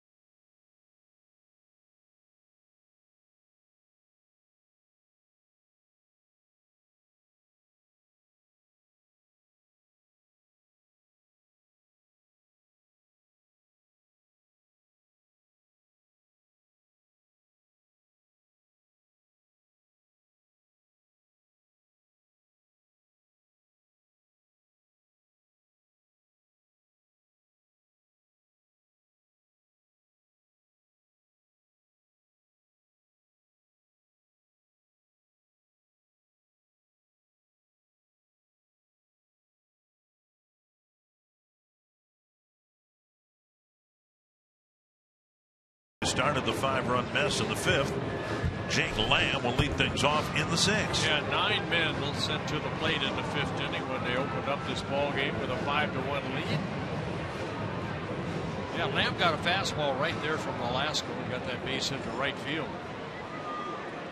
One of the best mascots in all of baseball right there, TC.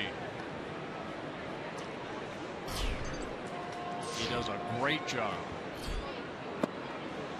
I wonder whether the I could have been a mascot. Yeah? Yeah. I would have had fun. Some would say that you were a mascot and you did have fun. Yes, I did have fun. And another single for Lamb, grounding one up the middle against Octor. And that'll bring up Owings. Tonight's look at the AT&T fan photo of the game. You can tweet your photo to #NorthFanPhoto for a chance to be shown in an upcoming game broadcast brought to you by AT&T. There's TC. Gets around. Standing not next to Tommy John, but to Taylor John. Chris Owings, the batter. Or John Taylor.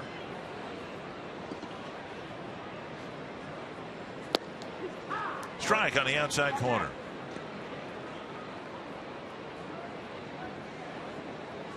Owings struck out in the 2nd against Nolasco, then got a single and later scored in the 5th.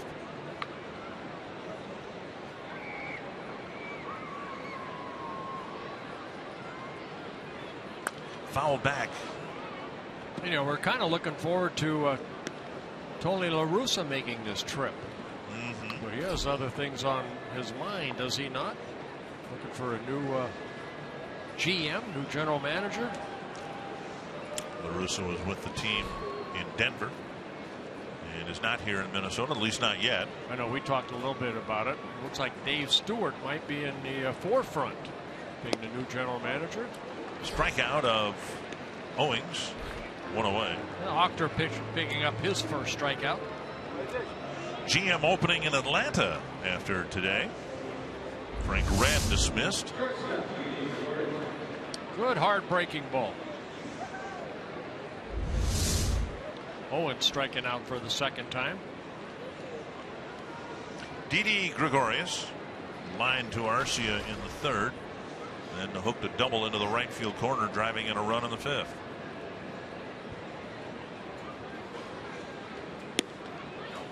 Outside, ball 1.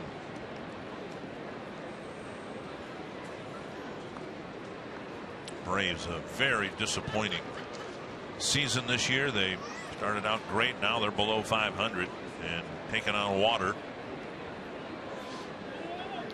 Yeah, they lost to the Pirates tonight, 1-0. That's the third game in a row that the Pirates have been involved in a 1-0 game. They won 2 of them, right? They won yesterday 1-0. Francisco Liriano started that ball game for the Pirates. Got the win. 1-1 to Gregorius. He's been pitching well as of late.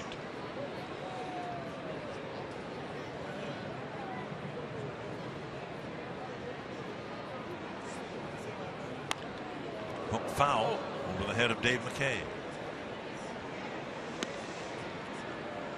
Tony La Russa named the new director of baseball operations or something like that. He is in charge of everything baseball for a baseball team. Chief Baseball Officer. Chief Baseball Officer. And the guy in the red shirt's already gotten one, so the ball his son had 3 of them. Runner goes. Suzuki's throw. Tag dropped by Santana. They'll call him out. And no dispute from the runner, Jake Lamb. Nice tag on a high throw. The tag made by Santana. Well, we saw Owens tag out Hicks earlier with a quick tag down on the helmet. Right here, Santana getting it, and then a quick tag. That's what you want to do as a middle infielder. They say drop the glove straight down. Exactly what Santana did. I think he got the thigh area of Lamb before he could get to the bag. 2-2 to Gregorius.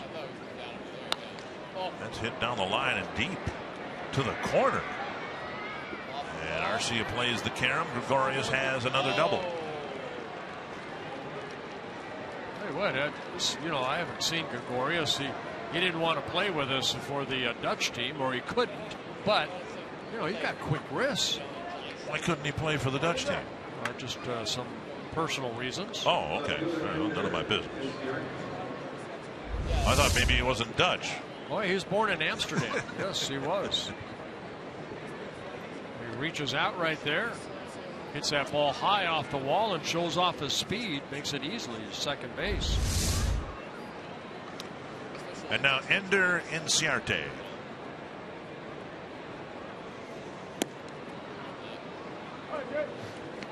One and 0. Inciarte with a couple of singles, drove in a run with a ground ball in the 5th.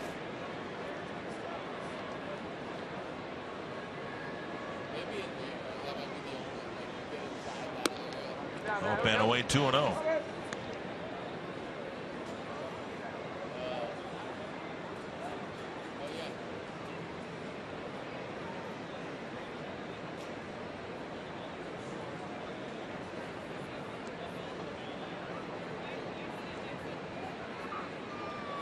You know the team I would not want to be playing right now in the American League? The Texas Rangers. They're winning again tonight. And Oakland has to go to Texas to close out the season, I believe. The ball dribbled up the line. Foul. Right now, Texas is hosting Houston. Yeah, they've won 8 of their last 10 ball games. Like you said, they're ahead of the Astros tonight, 4-3.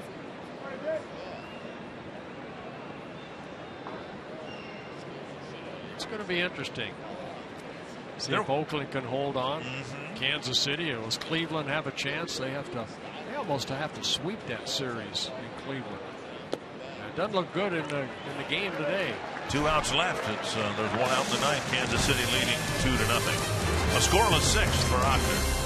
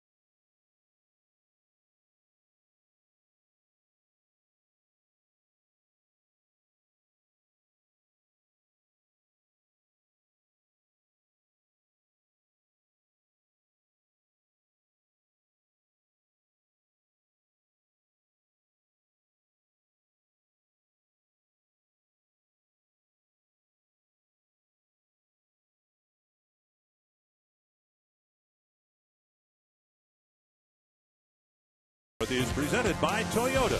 The annual clearance event is going on now. Toyota, let's go places. By Sanford Orthopedics and Sports Medicine, for the everyday competitor in all of us. And by McDonald's. Your McDonald's has 5 extra value meals under $5, including the sausage McMuffin with egg at participating locations.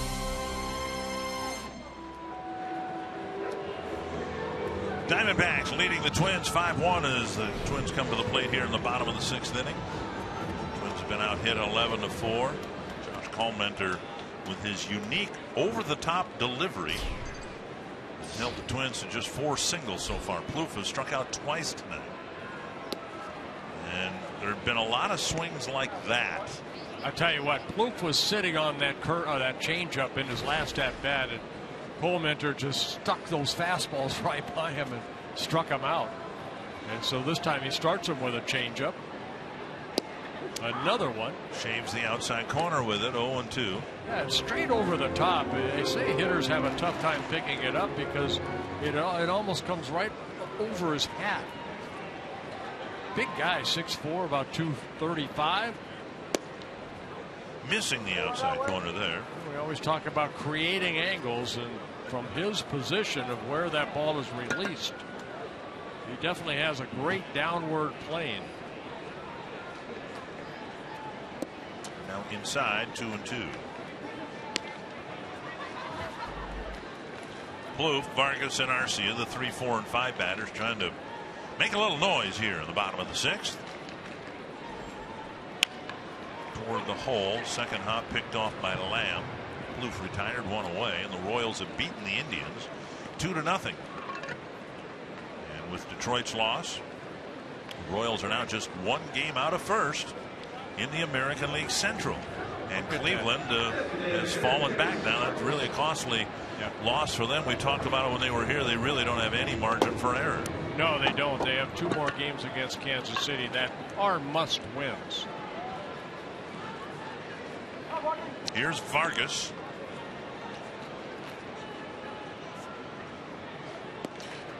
Terry Francona came to the ballpark today, and somebody asked him about how he feels about his team re-entering the playoff hunt, and he said, you know, I woke up this morning and I was nervous. Here's a high drive to right center field.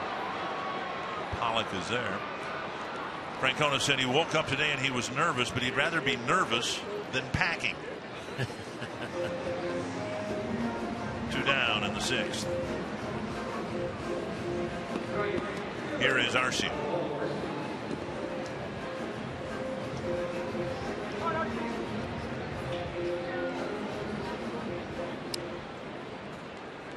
Three pitches for Collmenter.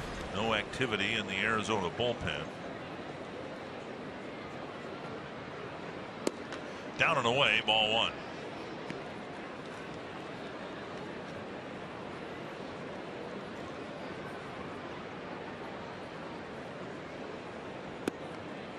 Two and 0. Collmenter coming into the ball game, his last 5 starts, 2-1, an ERA at 1.01. All 5 starts, quality starts. In those 5 starts, he worked 35 2/3 innings, gave up only 21 hits, only 4 earned runs.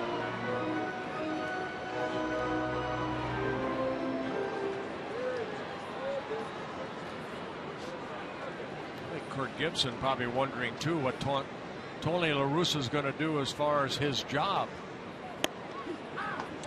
There are a lot of people. The only guy I would think would be safe would be Dave McKay. He's a coach with the Diamondbacks, and he was one of La Russa's coaches all those years with Oakland and St. Louis. Arcia grounds one to the right side. Too many guys over there, including Owings, who throws him out. A 1-2-3-6, and it's still 5-1.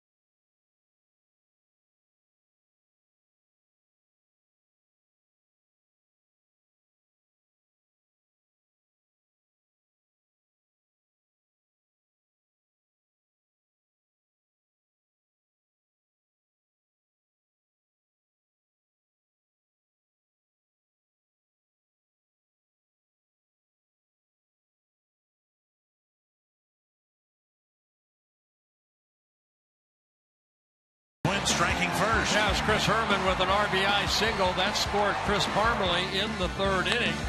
But it was a 5-run 5th inning off of Ricky Nolasco that chased him. Gregorius with the double that scored a run. And 4 hitters later, it was Mark Trumbo with his 12th home run of the year. A 2-run home run. Good job by A.J. Hochter. An inning and a 3rd of shutout baseball. Now Lester Olivares coming in, making his 5th relief appearance since being recalled from Rochester. He worked on Saturday, an inning and a 3rd of shutout baseball. Had 1 walk, no strikeouts. His first 2 outings, he gave up 5 runs in 2/3 of an inning, but his last 2 appearances have been better. Olivares will face Pollock, Peralta, and Trumbo here in the 7th inning.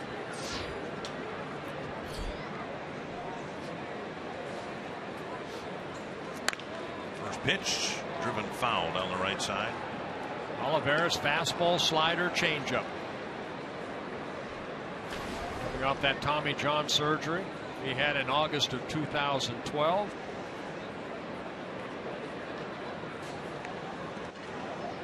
Usually takes a year, year and a half to come back from that.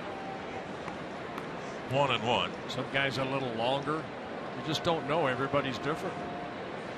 You know, Mike Pelfrey tried to come back a little bit, maybe too quick. Driven to the gap in right center. Arcia to the gap, running, and the ball off his glove. Hicks picks it up, and it'll be Pollock standing at second base. Garcia got there and it hit the glove and didn't stay in it.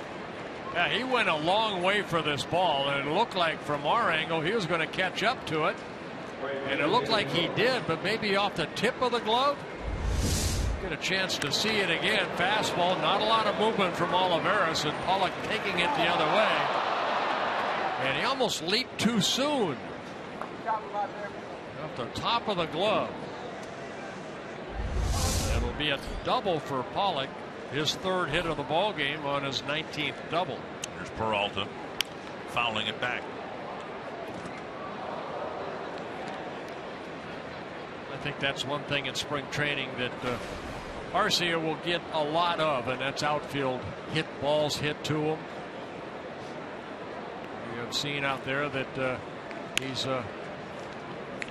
not been the best as far as catching up to that ball and actually catching it. Santana throws out Peralta, Pollock to 3rd. Now's the time to renew your season tickets or become a new member of the season ticket family for next year. Along with the usual matchups against the division rivals, the Twins host National League favorites Milwaukee, the Cubs, the Cardinals, all here at Target Field. You can call 800-33-TWINS or visit twinsbaseball.com. Find out more about the 2015 schedule. Mark Trumbo up with the infield in. Good fastball there at 95. Yeah, I've said it before. You know, when Tony Oliva first joined the club at 64, I believe it was, he wasn't the best outfielder, but he worked his tail off and became a Gold Glove winner. 2 strikes to Trumbo. Just the way we've seen Arcia play. You know how the good outfielders, they're running hard, but their head doesn't move. The ball doesn't bounce around on them, but it almost looks like just the opposite happens with Arcia. Olivares got to be a fastball again. And Trumbo guessing fastball and swung wildly at a pitch over his shoulders. So a big strikeout right there for Olivares. 2 down. He stayed with a heater on 3 pitches. Trumbo gearing up for that fastball and only missed it by 3 feet. Fox Tracks presented by Dodge. 2 down, and here's Montero. Here we go.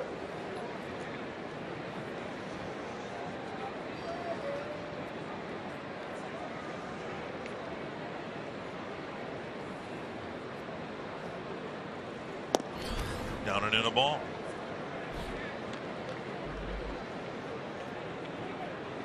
Montero with a strikeout, a ground out, and a walk.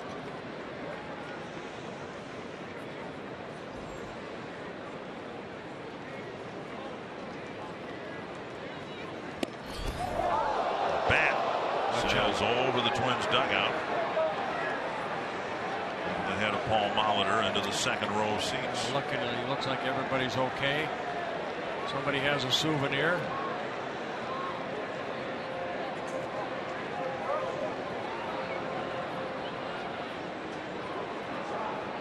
And the usher right there asking, does he want the bat back? Montero didn't care one way or the other. Just went to the on deck circle and got another one. Swing and a miss, 1-2. Another good fastball at 96. That's what the Twins have seen in the minor leagues, and they want to get a better look at it up here, whether he can command that fastball. Probably not going to get Montero to chase one up in his eyes like Trumbo did. Tried. He tried it. Why not? 2-2.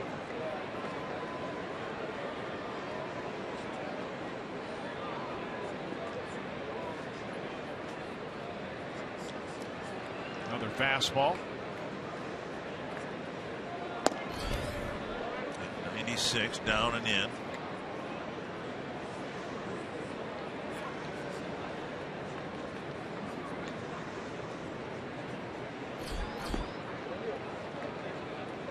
Full count with a runner at third and 2 away.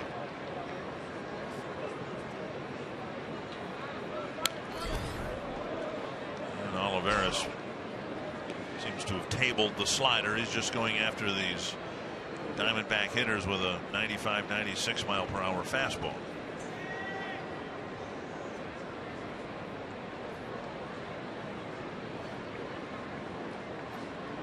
He has a tight slider that if you can keep it down, Montero might swing through it. He's kind of geared up for that fastball now. And he misses it. 95 on the outside corner, and Holland left at third base.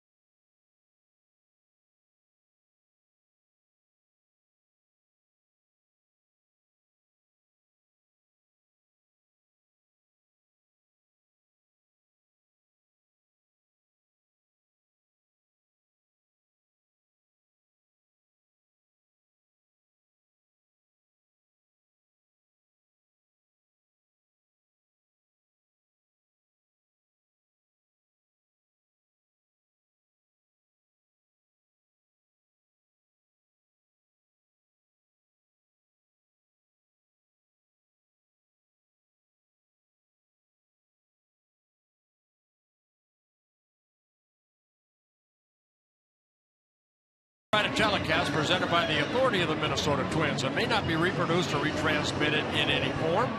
And the accounts and descriptions of this game may not be disseminated without the express written consent of the Minnesota Twins, LLC. Kurt Suzuki will lead things off for the Twins in the 7th. Cole entered out there. He has thrown 98 pitches, 60 for strikes. Well, I saw him in the dugout laughing and enjoying himself, and I thought maybe he'd been taken out of the game. It's a 5-1 ball game, and it'll be Suzuki, Parmelee, and Hicks in the 7th. Suzuki 0 for 2, couple of fly balls to center. Pullminter coming off a start against the Giants in Arizona. He lost a heartbreaker, a 2-1 ball game. He worked 8 innings, only gave up a couple runs. Strike one to Suzuki. He's been good his last 5 starts, an ERA of just over 1.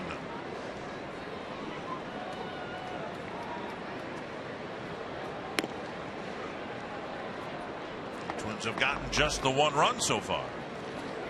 1-1.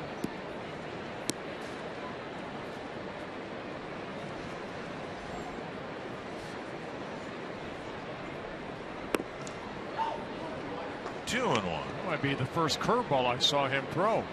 Everything basically been fastball, changeup.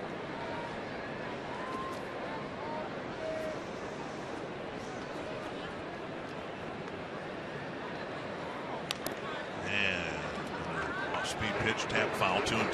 Their opponents coming in off of a Pullminter. They're hitting 252. Right-handers hitting only 213 off of him. Left-handers 291.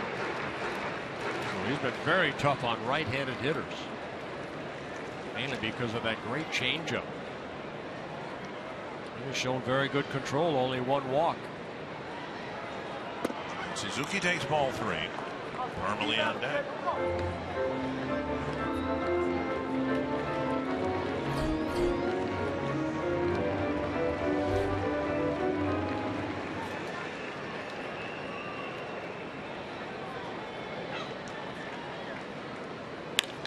Down the line, and a fair ball into the corner. Should be the first extra base hit for the Twins. It stays in the corner, and Suzuki stands at second base. Well, he got the count to 3-2, and with a 4-run lead, I'm sure Kurt looking fastball, he got it and lined it into the left field corner. 34th double of the year for Suzuki.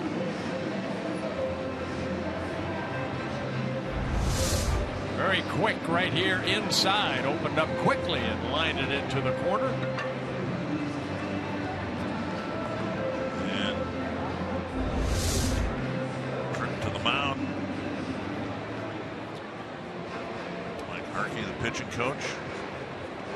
Mike Harkey, his first year as pitching coach for the Diamondbacks, the last 7 years, he was the bullpen pitching coach for the New York Yankees. Imagine the stories that he could tell about one guy mainly, Mariano Rivera.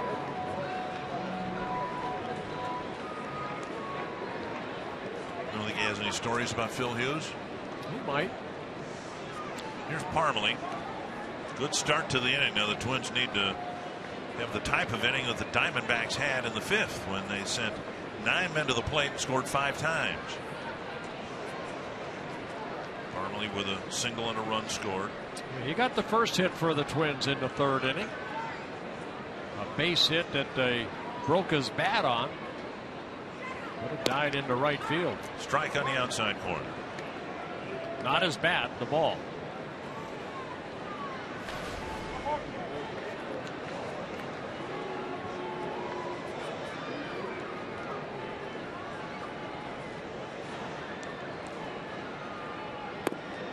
Taken low, 1-1. 106 pitches now.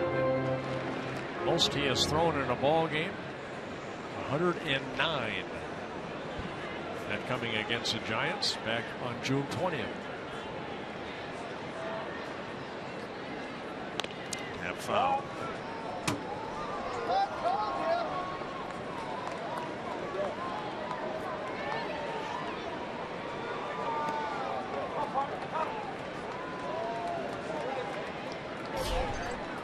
One and 2 to Parmalee, down by 4. To see Parmalee drive a run in here.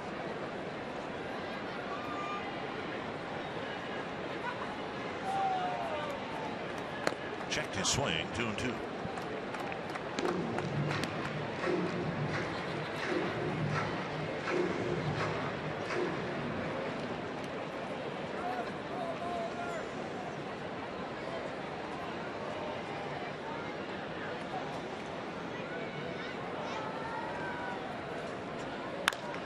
Center.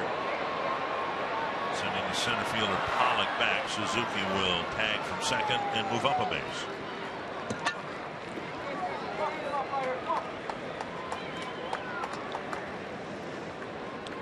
One away, and that'll bring up Aaron Hicks. Let's see.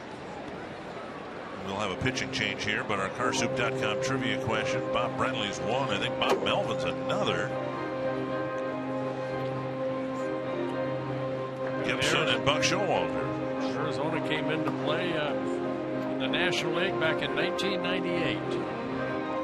Clementer taking out a runner at third, one down, and a pitching change here in the seventh.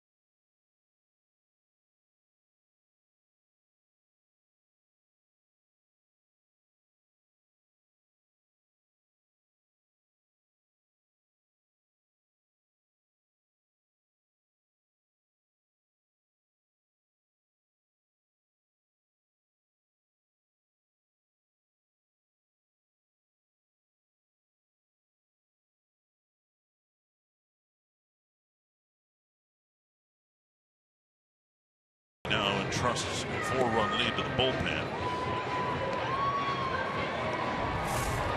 That'll be all Perez coming out of the bullpen. He last worked in Colorado, and he had an inning that has only been done 44 other times. He struck out 4 in 1 inning.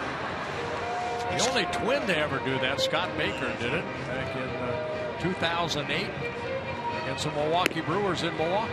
And I believe this to be true. The only guy who's done it twice was Chuck Finley. Yeah. I saw one of them. Yeah. I was a teammate of Chuck in the late 80s, early 90s. Yeah, he had that nasty split finger. Aaron Hicks will hit from his preferred side. He's walked and singled, and was thrown out trying to steal in the 5th. Yeah, Oliver Perez, 33 years old, first came to the big leagues with the Padres back in 2002. This is his first season with the Diamondbacks. Last couple years with Seattle Mariners. Playing with a 4-run lead, the Diamondbacks will concede a run on a ground ball here. Hicks at the plate, hoping to do something more than that. Outside, ball 1.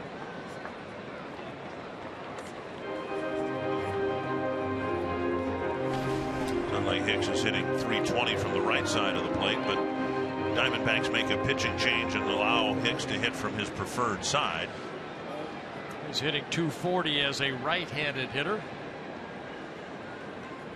Inside, 2-0.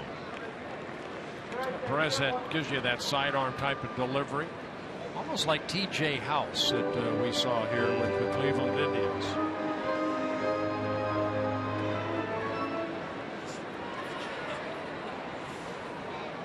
Two and out. 3-0. Bernier on deck.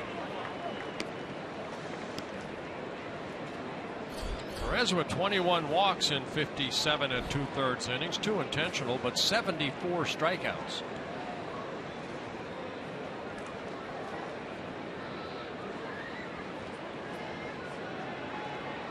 Should be taking here, and he takes ball.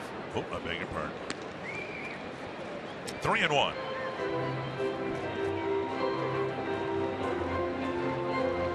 Toronto finished off the Mariners' 14-4, costly loss for Seattle.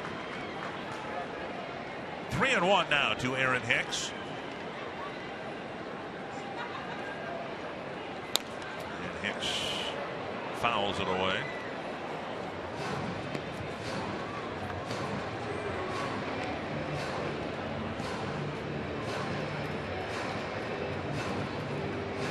Perez almost did the Louis Tion type left-handed version of that. Yeah.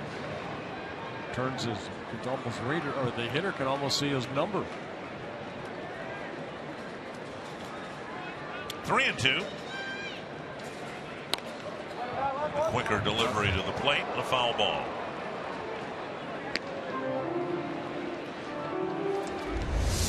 Let's go. I believe this is a couple pitches ago where kind of spins almost all the way around. This is the last one where it kind of didn't do it like he had done on the previous pitch. Sometimes he'll spin all the way around.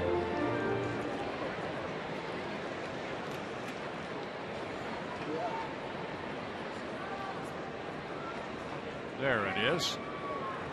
And a check swing ball 4. So a walk to Hicks. He's reached all 3 times. And Bernier's been called back. Neil Pinto will hit for him. Now on FoxSportsNorth.com, Danny Santana's had one of the more impressive rookie seasons for the Twins in recent memory. Tyler Mason examines how it stacks up to other rookie years and how it compares to other American League rookies.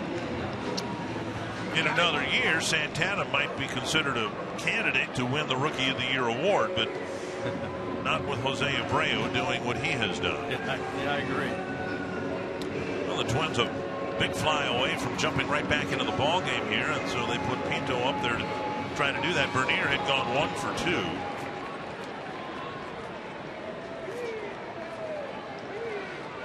Pinto 0 for 8 is a pinch hitter, but he does have that home run power.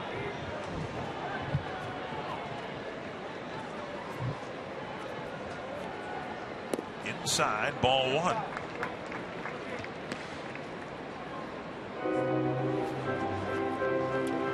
And as these games are played out in this series with an eye towards 2015, this is an important at bat. The Twins want to see whether Pinto can develop the ability to deliver off the bench. Chop to the right side and over the head of the first baseman Trumbo. Suzuki scores. Hicks to third. And not a 3-run home run, but a barreled up grounder that chopped over the head of the first baseman. Yeah, Pinto gets an RBI, his 17th of the year. And with Trumbo holding on the runner, Hicks at first base. Trumbo, of course, you kind of jump out a little bit, that this ball hit right in front of home plate hard, as you can see, over the head of Trumbo. And a speedy Hicks scoots over to third. And now Danny Santana. Another trip to the mound by Mike Harkey. The Twins have rolled the lineup over. Suzuki, Hicks, and Pinto have all reached. Now the top of the order, Santana. Herman would hit next. The Twins, of course, have plenty of options on their bench. Pinto lifted for a pinch runner. It's Escobar. Escobar's first action. Good to see him back Since spraining his shoulder.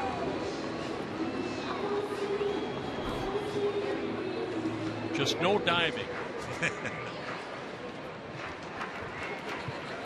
Santana 0 for 3 with 2 strikeouts.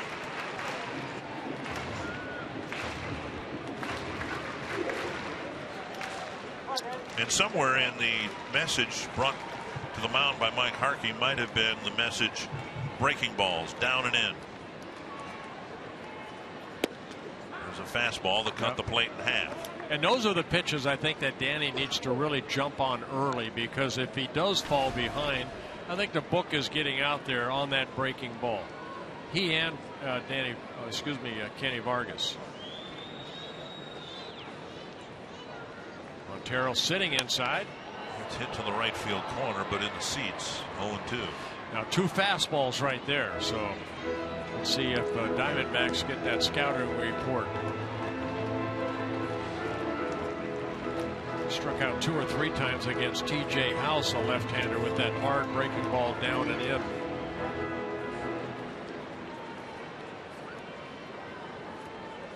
Two strikes to Santana with 1 out.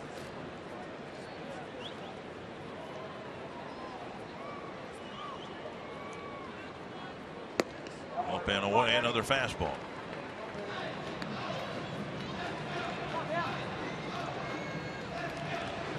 Santana hitting .288 as a right-handed hitter. 2 of his 7 home runs from the right side of the plate. 1-2. There's that pitch. Foul tip, and they say Montero dug it out of the dirt for strike 3. Or caught the foul tip before it hit the dirt. He tried to fastball up when they had an account, but then he went to that breaking ball down and in, and that's the pitch we've seen Santana have trouble with.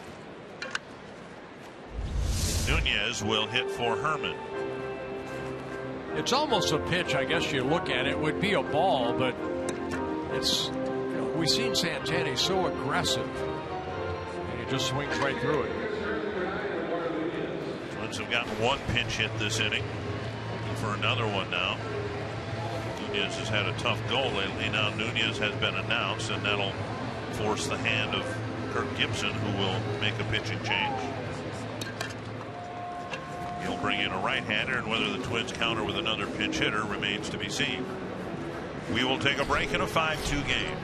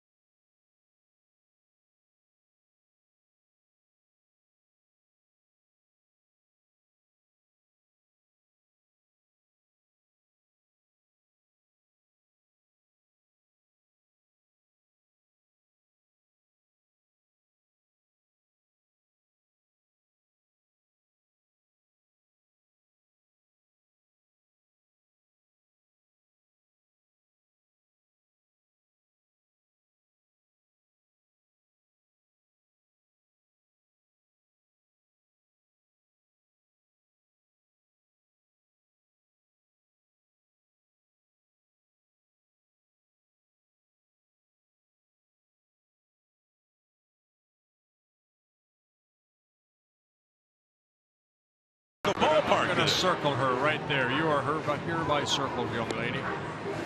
There you go.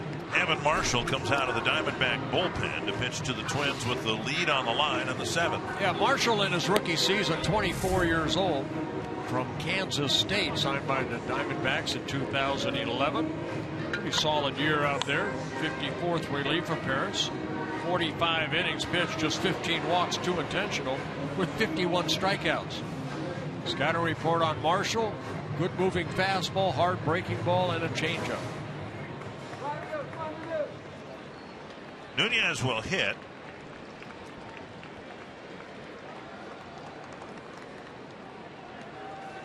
And Nunez hitting for Herman, who went 1 for 3 with an RBI single.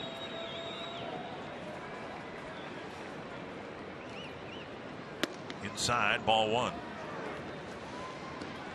Nunez just under 200 at bats this year, 197, 4 homers, 4 triples, 6 doubles. That's what the Twins are hoping for here, an extra base hit that'll get them to within a run. 2 for 10 as a pinch hitter. On the ground instead, and Second skips to Gregorius, and that ends the inning. 1 for the Twins. They leave 2. It's 5-2.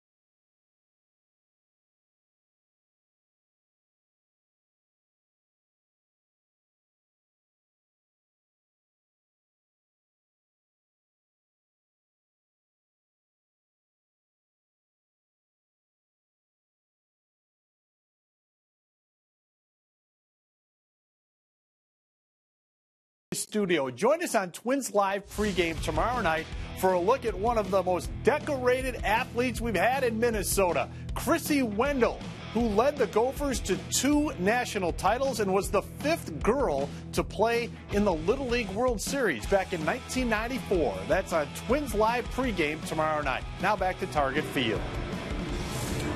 That'll be good viewing.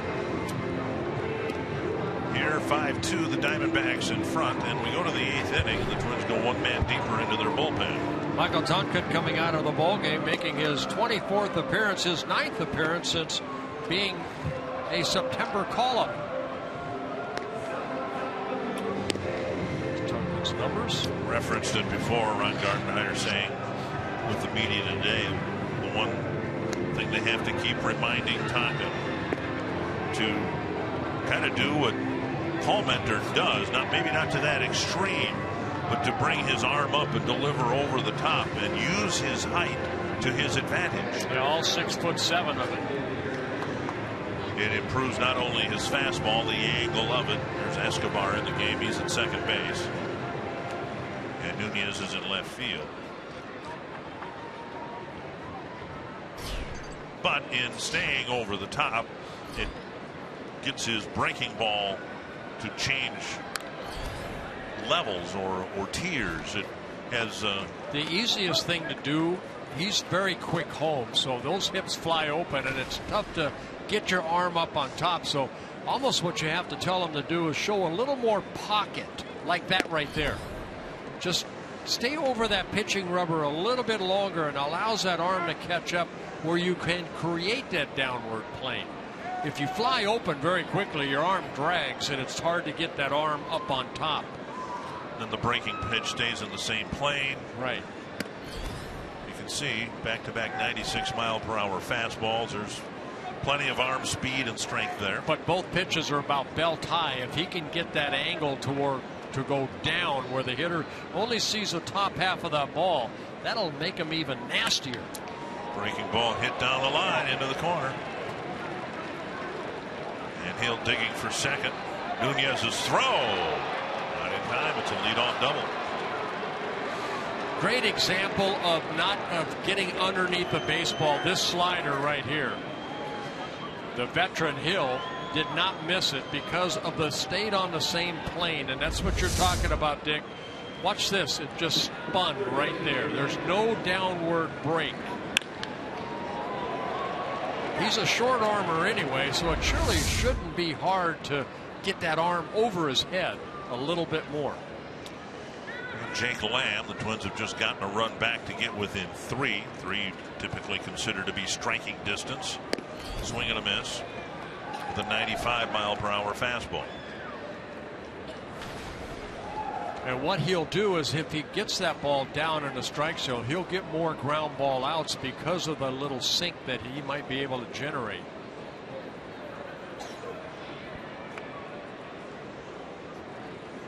Fouled back.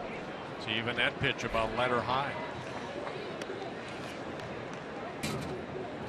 I think sometimes when guys are young, 24 years old, and I kind of went through that, you think you can throw the ball through a brick wall. And then the hitters realize they'll teach you that before that ball hits the brick wall, they have a bat and they'll meet it. And they'll hit it hard. You can see the life on that fastball. It was not headed for the strike zone, but then it tailed up and away from the batter. A lot of movement at 96. Oh, he has a great arm. Just can he control that fastball down? Everything's been about thigh high up. Another pitch up to the left, playable for Nunez. Hill may set up for a tag, and he'll just bluff. Good throw by Nunez. One down. Let's check in with Marty Gellner. Dickenberg, just before the game, Ron Gardenhire was talking about what you guys were just talking about, Michael Tonkin and that arm angle. And Gardy said we want him to keep it high because he is such a big and tall player, and we want him to use that to his advantage. And that at time, his arm, his wrist, the angle, everything dips off to the side more as opposed to coming up over the top. And Gardy said we have to teach him to learn that mechanics a little bit better, to repeat it, and to keep it consistent.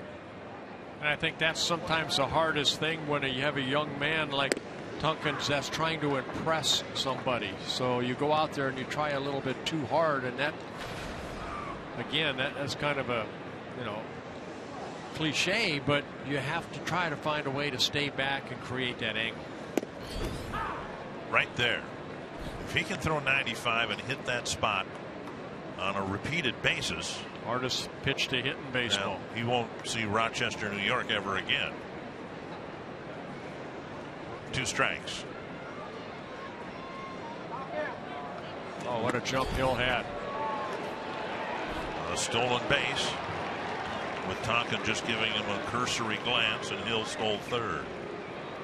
Yeah, the veteran Aaron Hill noticed that Michael Tonkin was just kind of staring at him, and there he goes. Suzuki, good throw, but Hill in at third. And the Twins have to bring the infield in. It's 1-2 to the batter, Chris Owings. Third stolen base for the Diamondbacks tonight.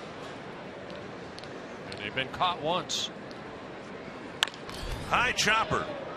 Santana thought about it. And Hill tumbles across home plate. May have hurt himself. Hill holding his right arm along his side. Almost looked like he tripped over the bat, but I don't think he did. I think he just kind of awkwardly rolled over the plate. He's giving the high five with the left hand and walking right into the trainer's room or the clubhouse. Let's take a look right here. Hill going in head first. Oh boy. That's like a shoulder issue. Might have jammed that wrist. You see him holding the wrist. 6-2 the ball game now with Gregorius at the plate. The run, of course, charged to Tonkin. 1-0. Yeah, the stolen base by Hill gets another run for the D-backs. That's the thing. We saw Jordan Schaefer do that in Chicago. You're at second base with nobody out. The hitter does not do his job, but you have the ability to steal the base that you didn't get with the first out of the inning. And that led to an important insurance run for the Twins. And similarly here in the 8th inning, Diamondbacks get a 6th run because of the steal of third base. Those are the little things that managers like to see. Gregorius, a couple hits, a couple doubles with an RBI, and he has scored a run. Trammell did that a few times in his day. Didn't pay attention to him. He'd steal a base. Up and away, 2-2.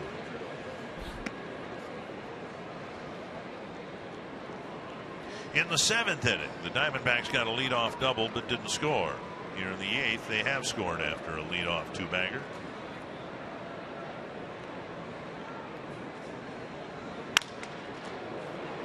over the head of Plouffe, and it lands safely down the line. And Gregorius has had himself quite a ball game with 3 doubles in succession. He came into this ball game with only 6 doubles on the year for the Diamondbacks, and he picks up another 3 here tonight. The most popular way to follow September pennant races is with MLB.com. At Bat, the #1 app for live baseball.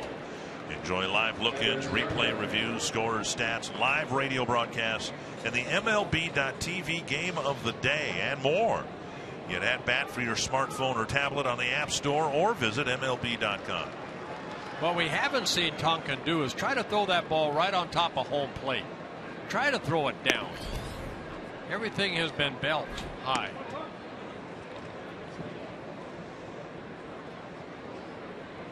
One and 0.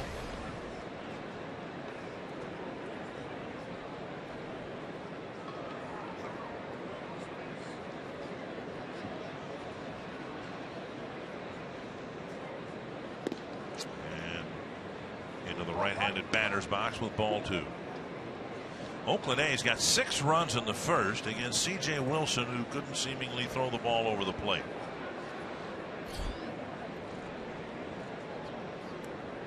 Suzuki offering some encouragement to Tonkin, or maybe with the mask on, just the opposite. Bit of a tongue lashing. I don't know which. 2-0.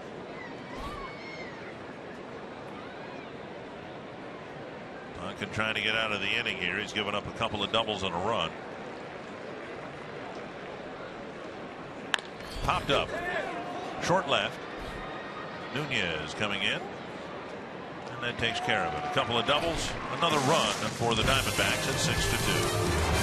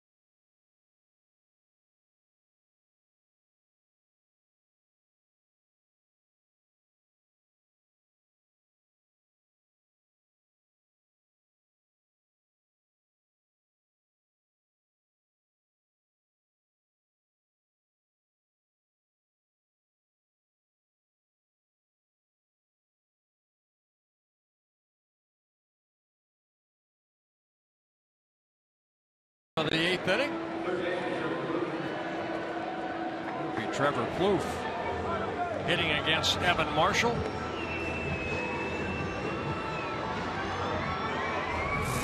Farmland, what's cooking around the majors tonight? Jose Bautista with 35 in the home run department. A costly loss for the Mariners, who have all kinds of pitching issues now. Andrew McCutchen, the only run of a 1-0 game.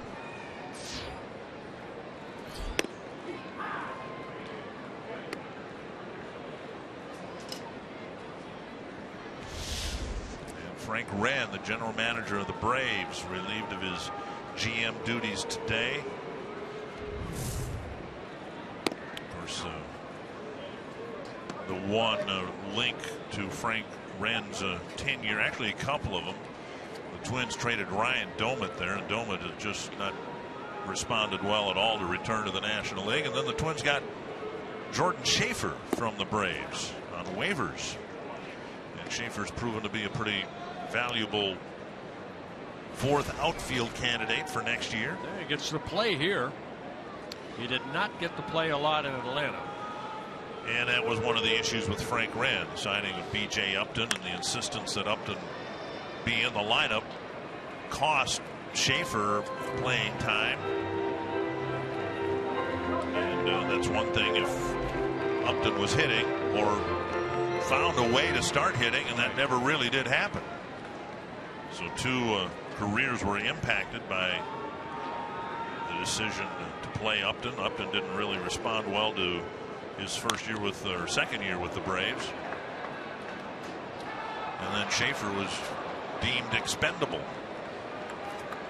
because he wasn't playing, and when he did, he didn't hit. Hard to do this under the best of circumstances, but getting 80 at bats in 4 months is kind of tough. 2-2 to Plouffe.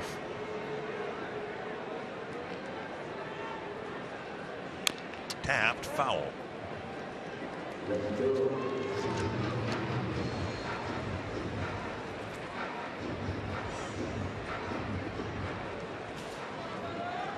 mean, the math doesn't really add up to well for Schaefer. 63 games and 80 at bats. Well, you know he can play defense, and that's basically right. Probably Or pinch run, you right. know. Stay in a game and play defense, maybe get one at bat. 2-2 to Plouffe, trying to get something started here in the 8th inning.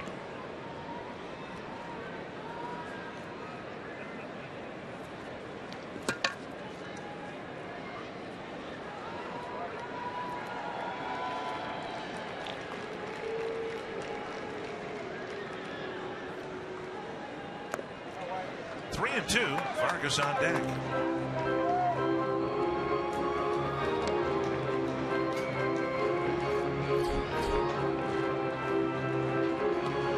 Big news on the field today. Kansas City lost the completion of the suspended game, but shut out the Indians 2-0 in the nightcap. The Tigers were shut out by the White Sox 2-0. The Mariners were beaten up by the Blue Jays 14-4. And there's Plouffe drawing a leadoff walk in the 8th. So the American League Central, the tightest divisional race in baseball anyway, just got a little tighter with Kansas City in essence splitting a doubleheader, so they pick up a half game on Detroit. They're just a game out, and they are in the driver's seat in the wild card race with Seattle, who also lost. Here is Vargas. There was a chance that by the time the Twins got to Detroit, things would be pretty much over and done with if Detroit had continued to play well in the Chicago series and the Royals struggled.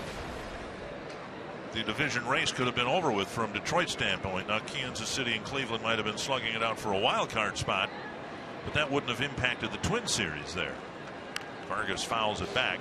Well, I don't have the line score on that Kansas City game, but that's a big outing. I see Danny Duffy got the win, and that's important for the Royals. 6 shutout innings when they thought at one point his season might be over with. Right.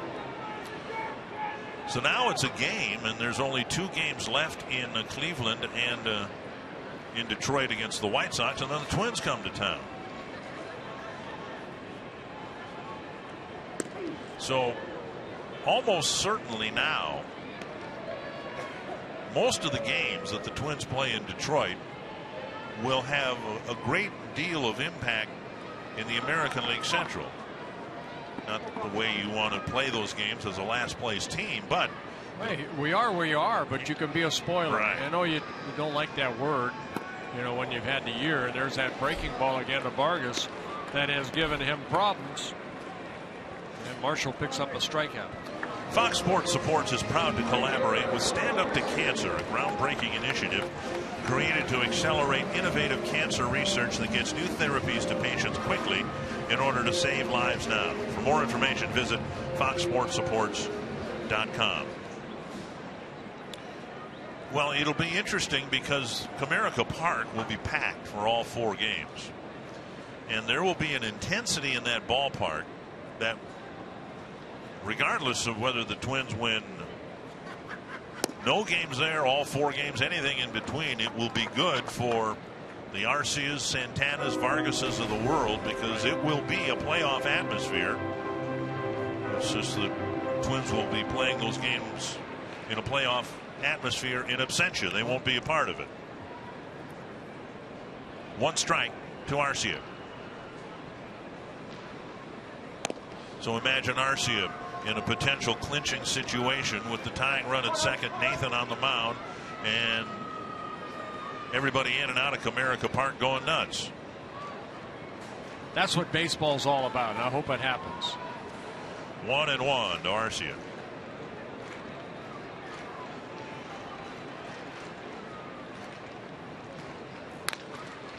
The line foul. You have the Angels in the American League. You have Baltimore. They're just trying to set themselves up for their first game in postseason. Then you have other clubs that are fighting it out. I think, Bud Selig, when he put in that second wild card, brought a lot of excitement into the finishing touches of a baseball season. 1-2. Arcia takes up high. One of the residual effects of the second wild card is it plays so much more importance on winning the division now, because you play a wild card game. Somebody's going home after 1 game when the 2 teams play each other.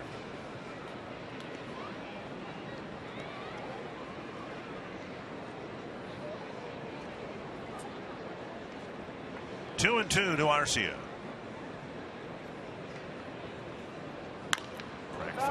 Don't you think those 2 years in a row that the Twins played 163, that kind of maybe set the stage for, Major League Baseball to talk about one more club being added so that could happen? It wasn't just that the Twins were involved in those games, the type of games that they were, both decided by 1 run. Winner advances, loser goes home, and you didn't have to be a marketing genius from baseball to go, hey, let's do this every year. Off speed pitch, and Arcia gets a piece of that.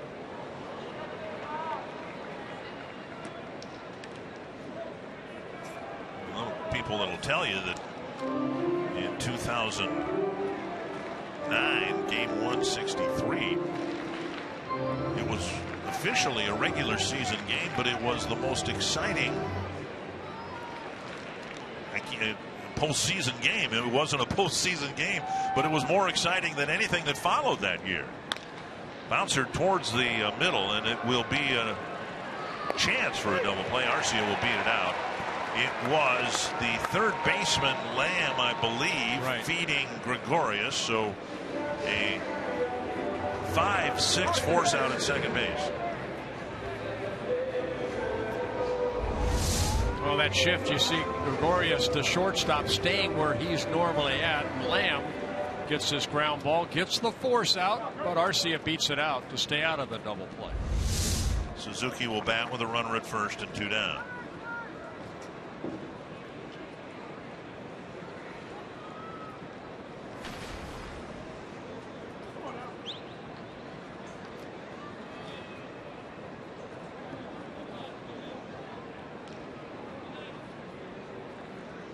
Suzuki asks for time. Suzuki doubled and scored in the 7th inning.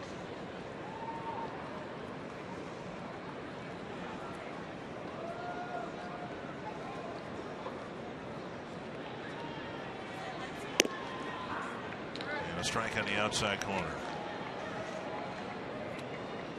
Suzuki's average at 292, and it's going to take a pretty good week to get him back to 300, but that he has hit as high as he has is really remarkable. Just think of this game.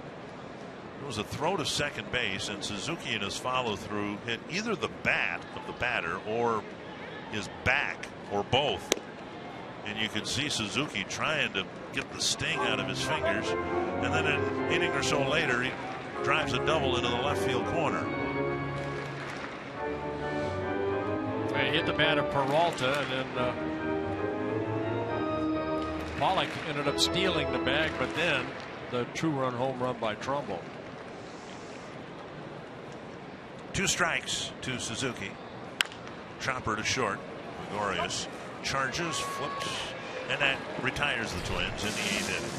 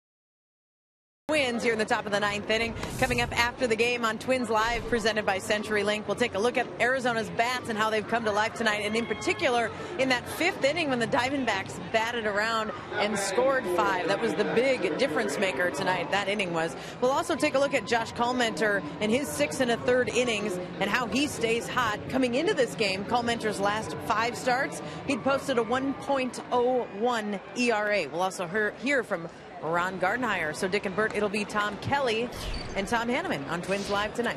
All right.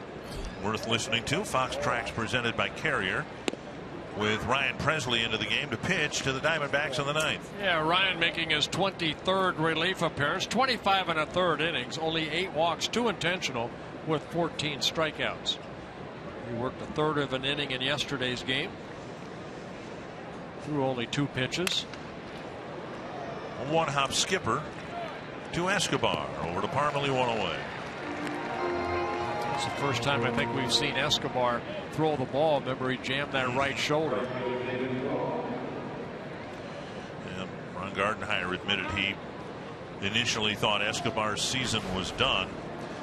I think only a middle infielder can fully sympathize or empathize with the play that Escobar made and the apparent injury when you jam your elbow into the dirt and it jars your shoulder, and Gardy thought the worst, and thankfully Escobar is able to come back and play. Wants to play winter ball, and there's growing sentiment, I think, that he will come to spring training next year. There's a ball line to Escobar, 2 down, if he survives this game. He'll come to camp next year as the incumbent starting shortstop for the Minnesota Twins. 2 down. And that leaves the question, what then of Danny Santana? Well, I don't know that the Twins have resolved center field yet. 2 down. Here's Trumbo. Another one hit to deep right center field. Hicks back at the wall, makes the catch. Very well played by Aaron Hicks. Timed his lead perfectly, and Presley gets off the mound in a hurry.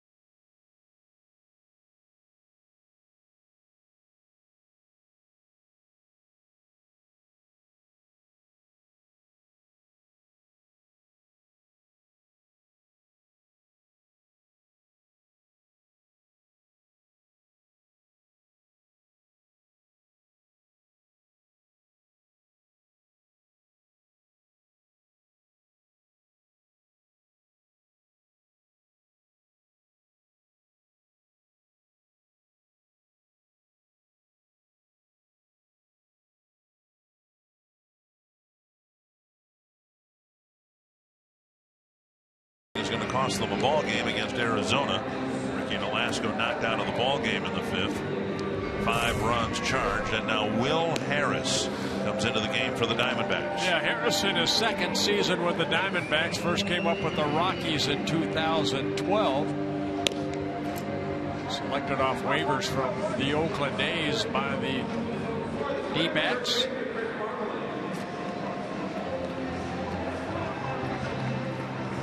And Harris will face the scheduled batters, Parmelee, Hicks, and Escobar. There's plenty of help on the bench if the Twins feel like they need it, but they're going to maybe need a bat around inning here to tie this ball game up. Parmelee 1 for 3, a single and a run scored. Twins have Parmelee, a lefty, a couple of switch hitters, actually 3 in a row. The next right-handed batter due up would be Nunez. The ball hooked foul into the seats. 1 strike to Parmelee.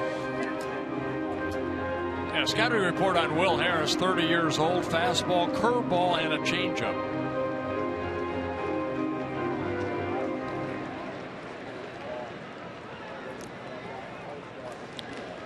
One strike.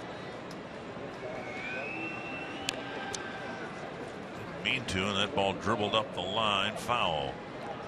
Still rolling, and it still potentially could have rolled fair. Gary Cedarstrom came out in front of home plate to make sure that ball didn't spin back into fair territory. 2 strikes.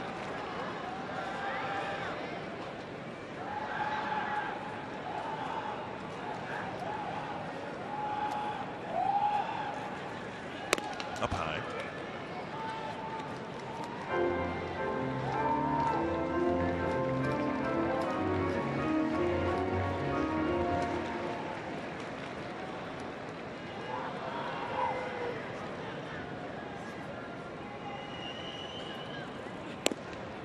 Just off the outside corner. Very close pitch. 2-2.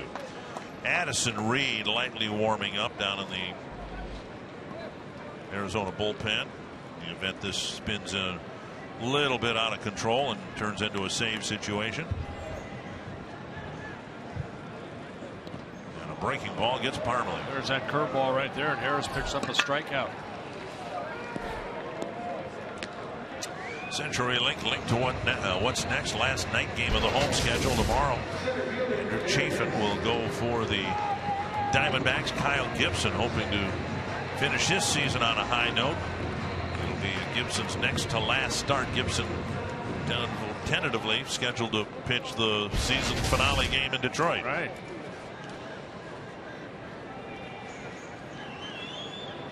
And there might be everything in the world at stake for Detroit in that game, or nothing at all.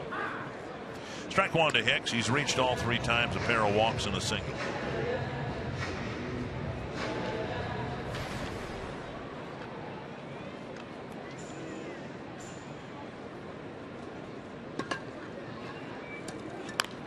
Fouled back.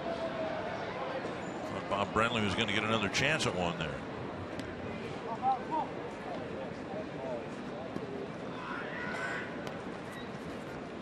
Two strikes.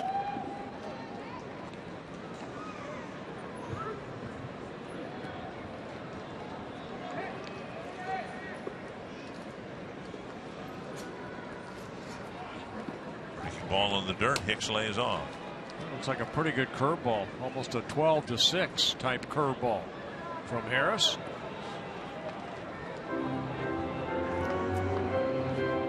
Harris had elbow surgery back in 2010 when he was with the Rockies. Just off the outside corner. 2-2.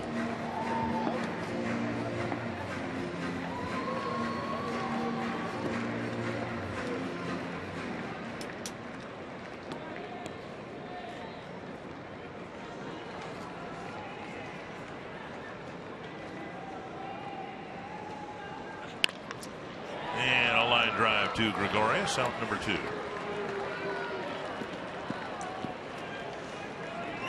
And Escobar will get a chance to swing the bat.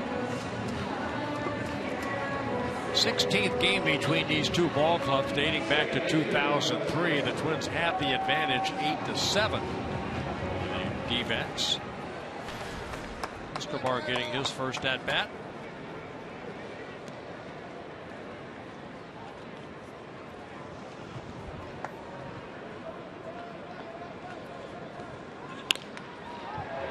Like he never left. Slaps a single to center with 2 outs. And that'll get Santana to the plate. The number 9 position in the Twins lineup tonight. 3 hits.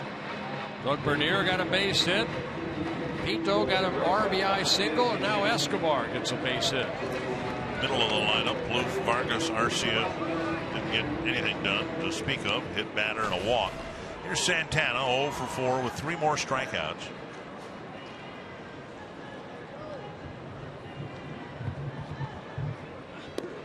Outside, ball 1.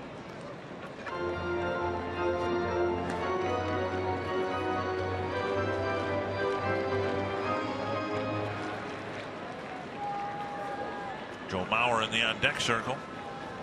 He'll hit for Nunez if the game is extended. Foul back, 1-1.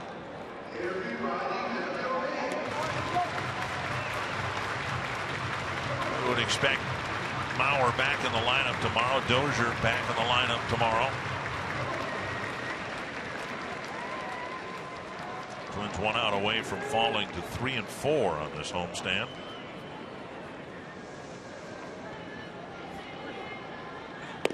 Swing. I think he went. Yep. 1-2.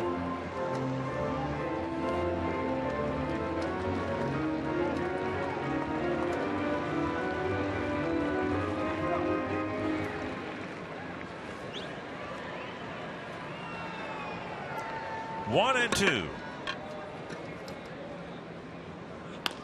Slap foul. Escobar took off from first. He'll come back to first base.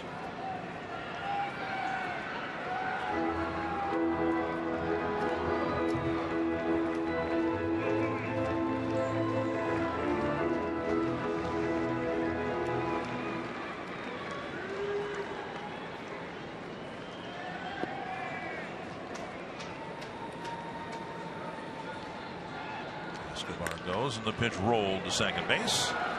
And the Diamondbacks have ended a 10-game road losing streak with a 6-2 win over the Twins here at Target Field.